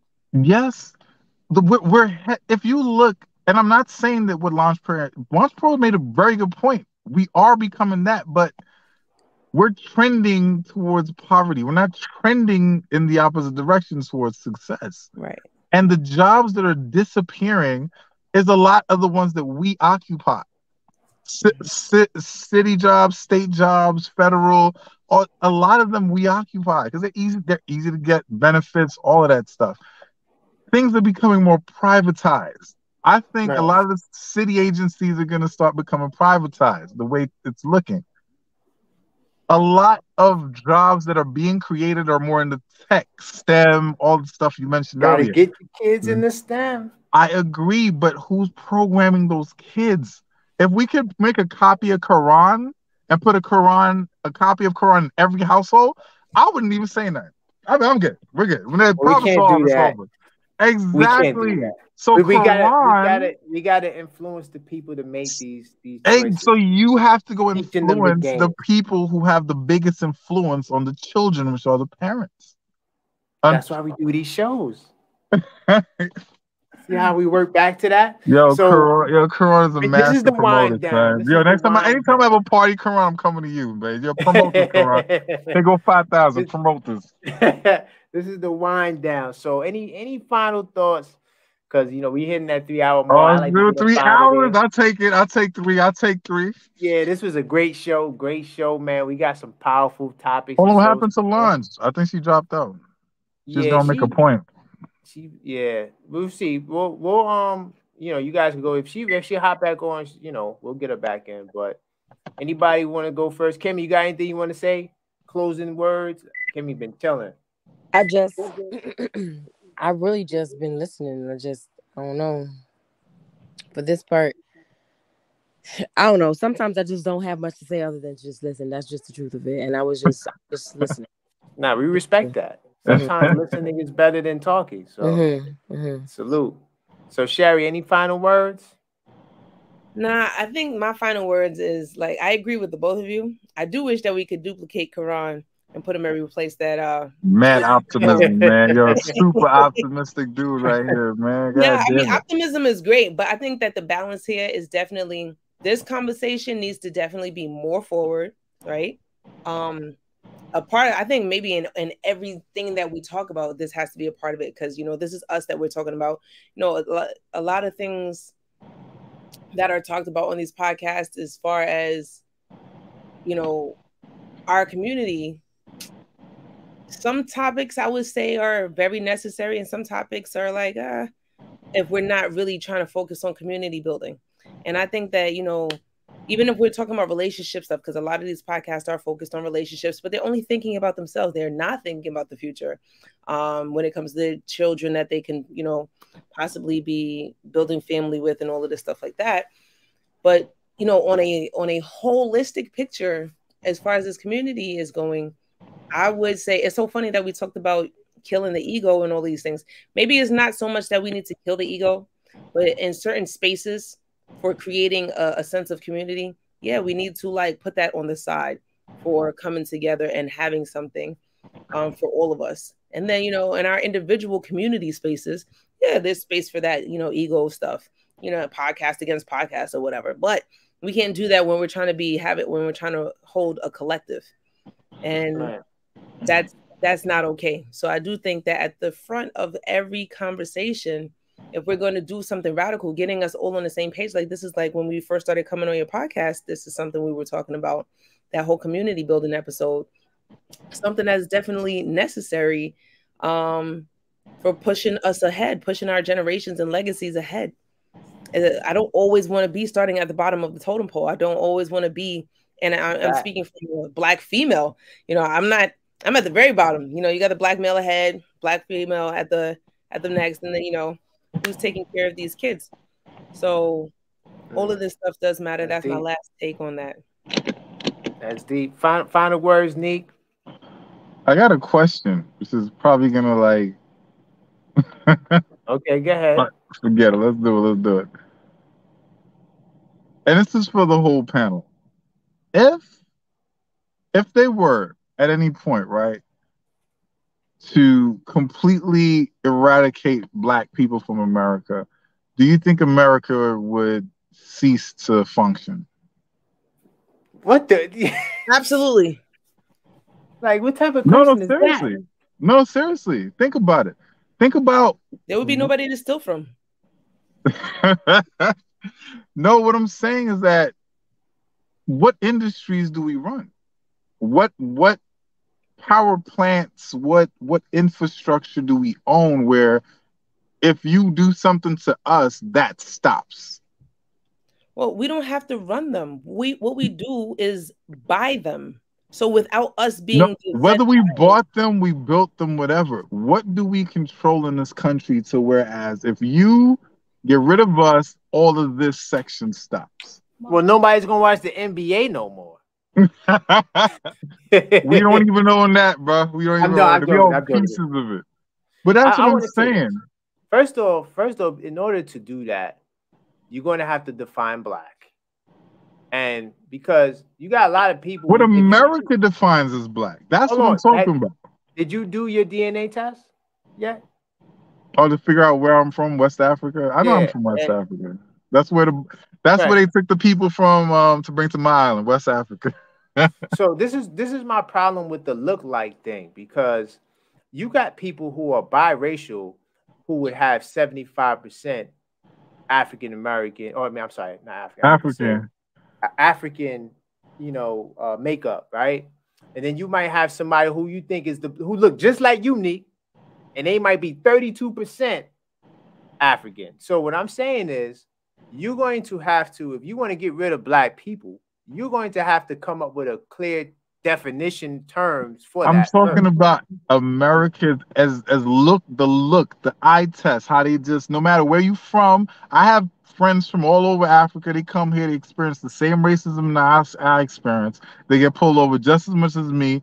The eye test. Look, he looked Black, he is Black. So in America, if you're melanated, you know what it is. That's what I'm talking about. I'm not being I guess I am being a devil's advocate or contrary. You're being a stickler, but I'm not really being a stickler. I'm really trying to, because I don't like. I'm gonna keep it real. I think race is a dumb classification system. I agree. It's not scientific. We use skin color and lookership to decipher who is who. And when you go, it's deeper than the lookership. If you really want to get into who's who has this makeup, that makeup, it's deeper than just the skin. Koron, because you're going to have a whole bunch of logics. You're going to have a whole bunch of logics. And I can't think of enough, maybe Doja Cat's the real light people who you think I agree. black, because they don't look it. They gonna But be what I'm here. saying is that regardless of that, this country they don't care about that. If you got curly hair and you light skinned, you black. If you dark skinned, you black. That's what I'm talking about.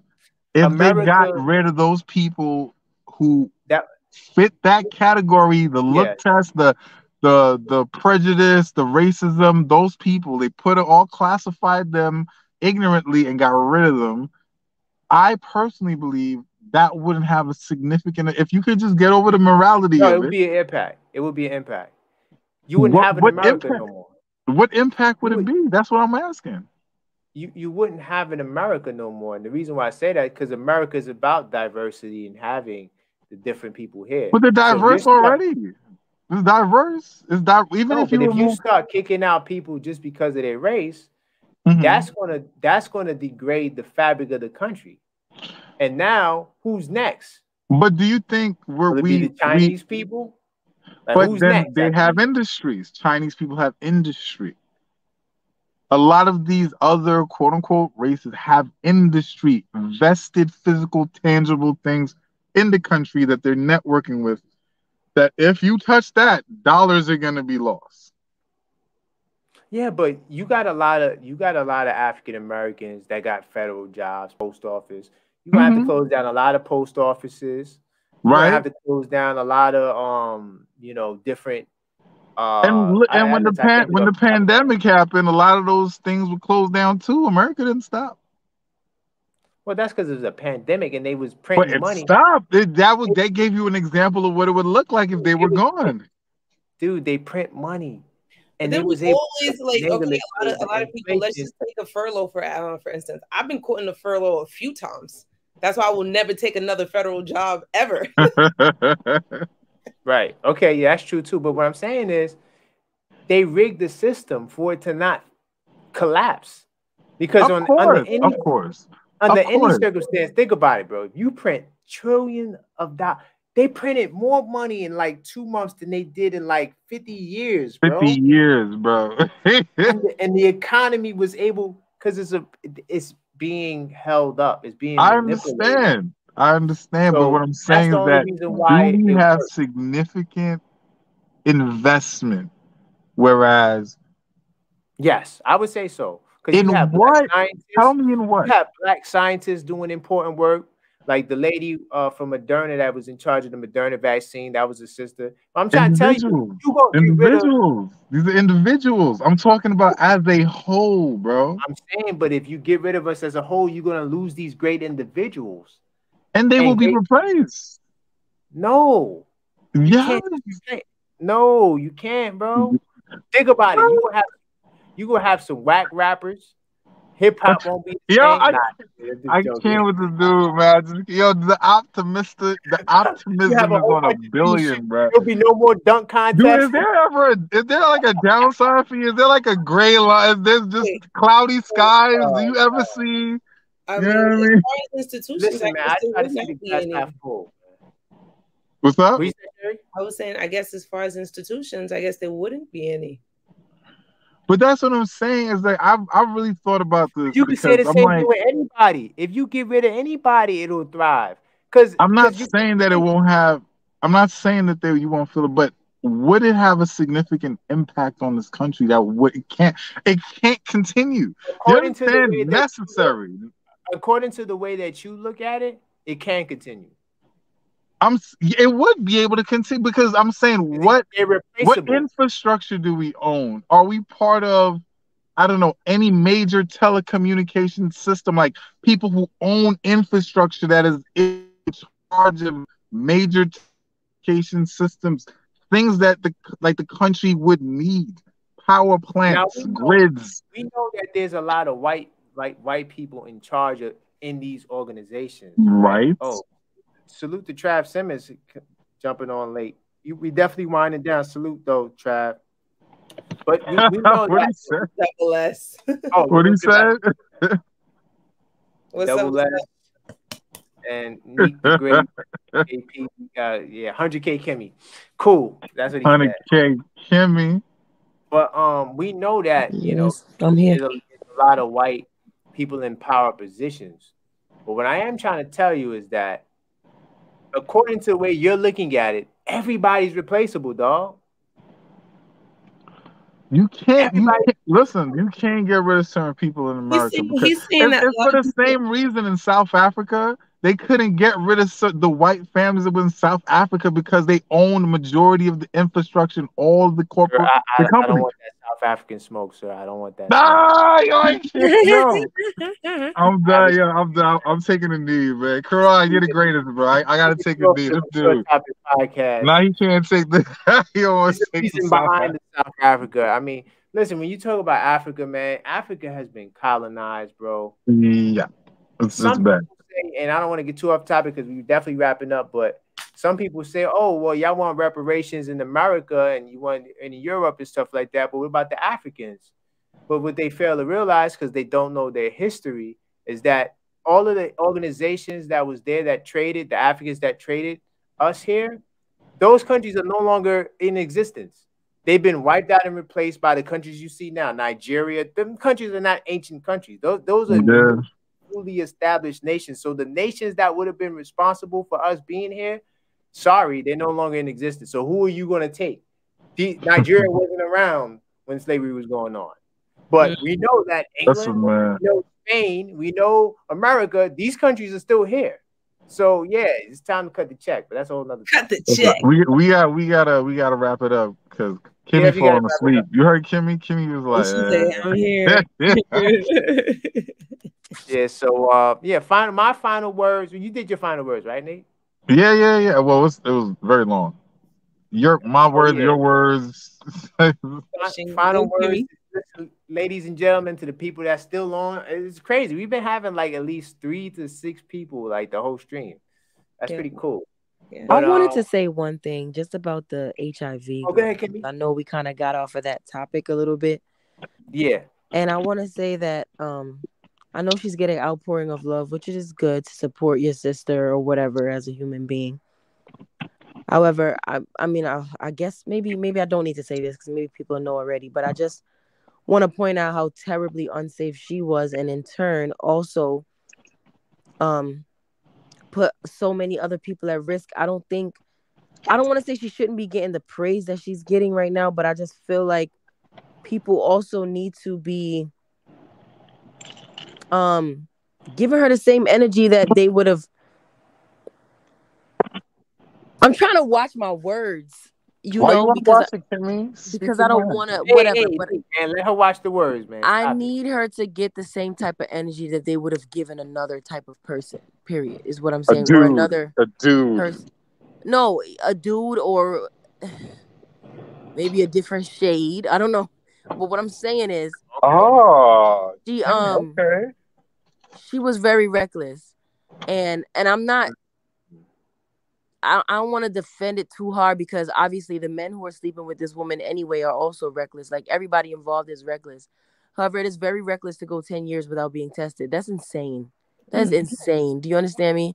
And I feel like she's getting too much praise without accountability, without what's the word? Like instruction or to be like I understand that you're going through this and now it's sad. I do feel bad for you, but you gotta have some type of reprimand for this. Like what are you doing? Do you know what I'm saying? I feel like she's not really getting that at all.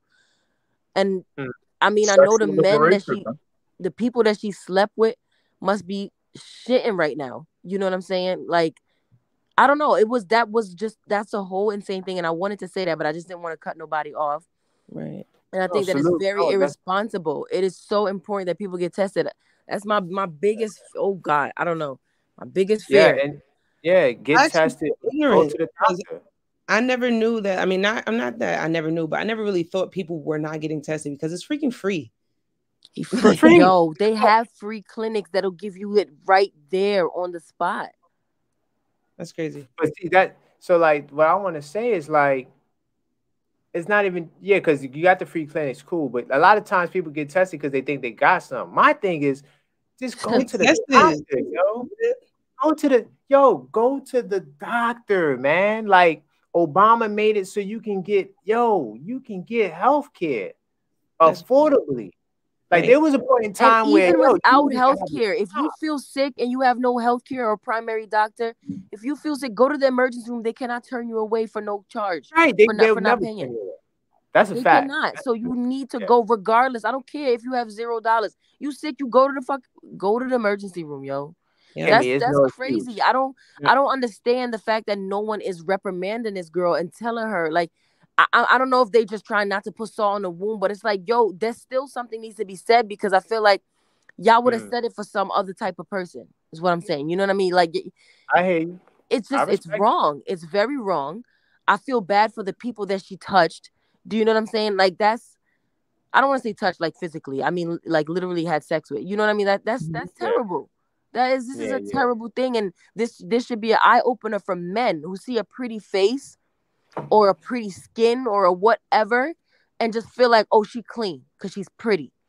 These people are out here not getting tested, and that's also vice versa for women who look at a man who think they may be clean. Yo, they're tested. Nobody is touching me without a test. Like, are you nuts? That's crazy. I'm glad, you know what? I'm so happy I'm not single. And when we talk about cheating, well, thanks, Koron. I appreciate that.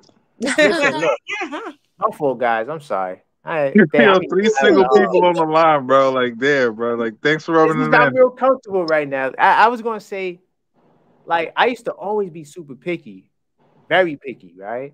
But like, where my knowledge is right now, like, God forbid me and Launch end, I don't think I would, like, the stuff that, like, I can't even get into it. All I'm gonna say is this, go to the doctor.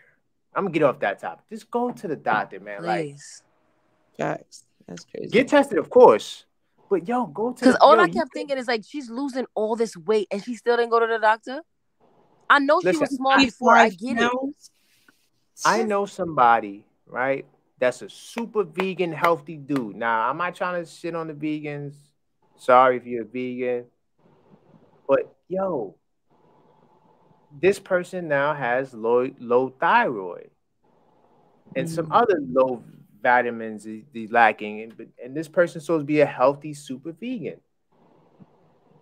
And they went to the doctor. They haven't gone to the doctor. Listen, go to the doctor, get a blood test. You never know what you might have. Get checked out. You could have cancer. You could have. I know a young dude. I know a guy now.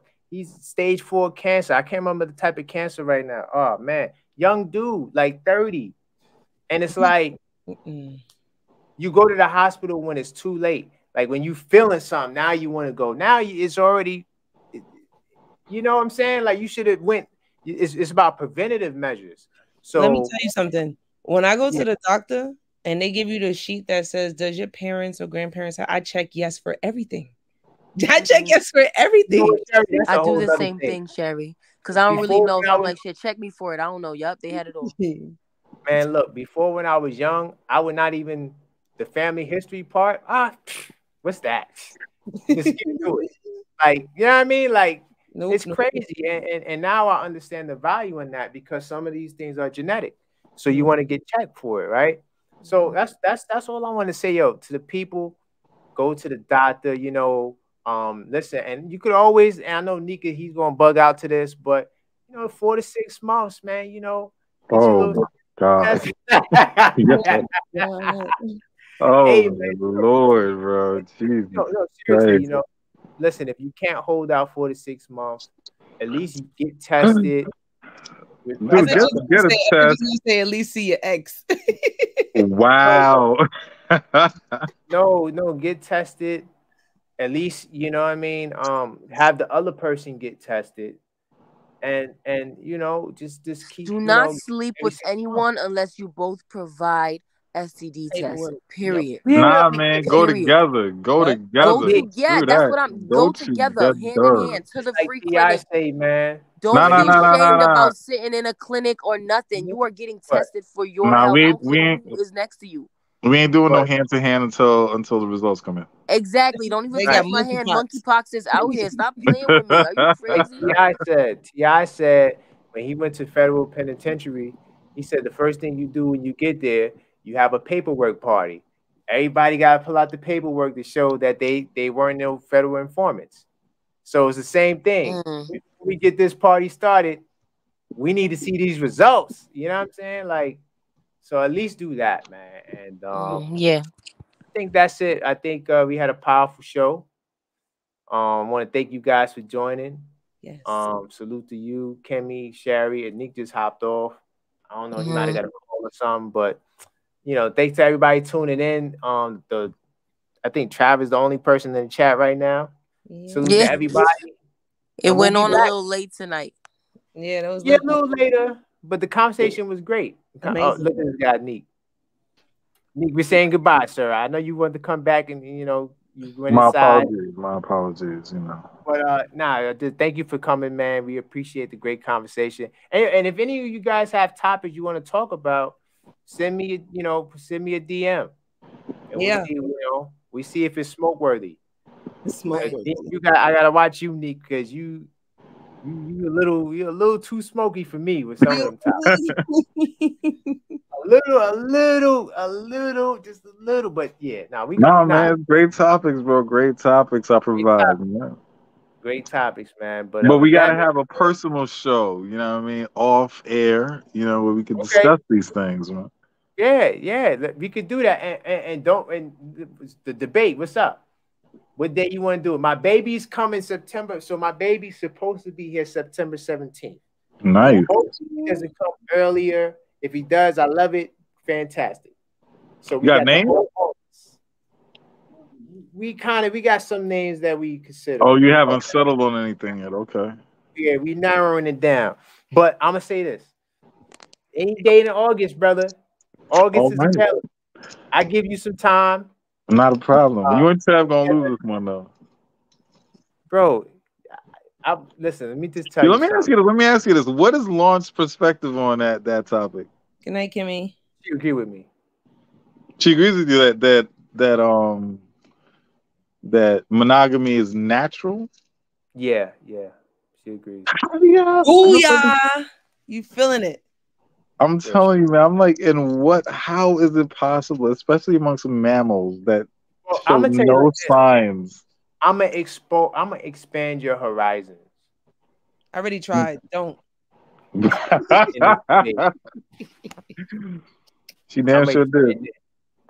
I'm gonna expand your horizons in this debate, and I'm not gonna give you no hints. That's so good. No hints necessary. Sure, I want you to come with your science and your documentaries. The documentaries. You're gonna see what it's about. Yep. All right. Because all I'm gonna do is source you to death. That's all I do. I got sources too. LaGuardia College, City University College, Stanford University, Harvard, Yale, Brown University. What else? Nick want to be a whoremonger forever. Huh? Chad said you want to be a whoremonger forever. Damn, shit. You know you're gonna have to come up on your stance too, but that's a whole nother thing. I don't want to keep. What you mean? You got a site, have documentations, nicely formulated thesis. So, if monogamy is not natural, why are you looking for monogamous relationship? But anyway, you know what? For security. That's why we seek monogamy, bro. You just said it. You said you're so happy you're not single. You just said it. Yes. A point that would support my argument. You just said you're so happy you're not single. Did you not just say that? I did say that. That plays into my argument. You know this, right? No, it doesn't. How so, sir? I'm not going to tell you. But you know when you're in a trap and you don't know you in a trap, that's you. You know, I already know what he's gonna do. He's gonna bring the brain in, right? How the human mind works and this and that, and why biologically we sense. I already know all of that. But the primal software in all mammals, including human beings, is not that of monogamy, bro. Not true, brother. Okay. All right. Tune in to the next show on Mature Topics. On mature topics. Next time on mature topics, we discuss monogamy. Anyway, and is it natural? Great night, guys. Thank you. God bless. I got 3 hours out of you. I'm happy. All right, salute. Later.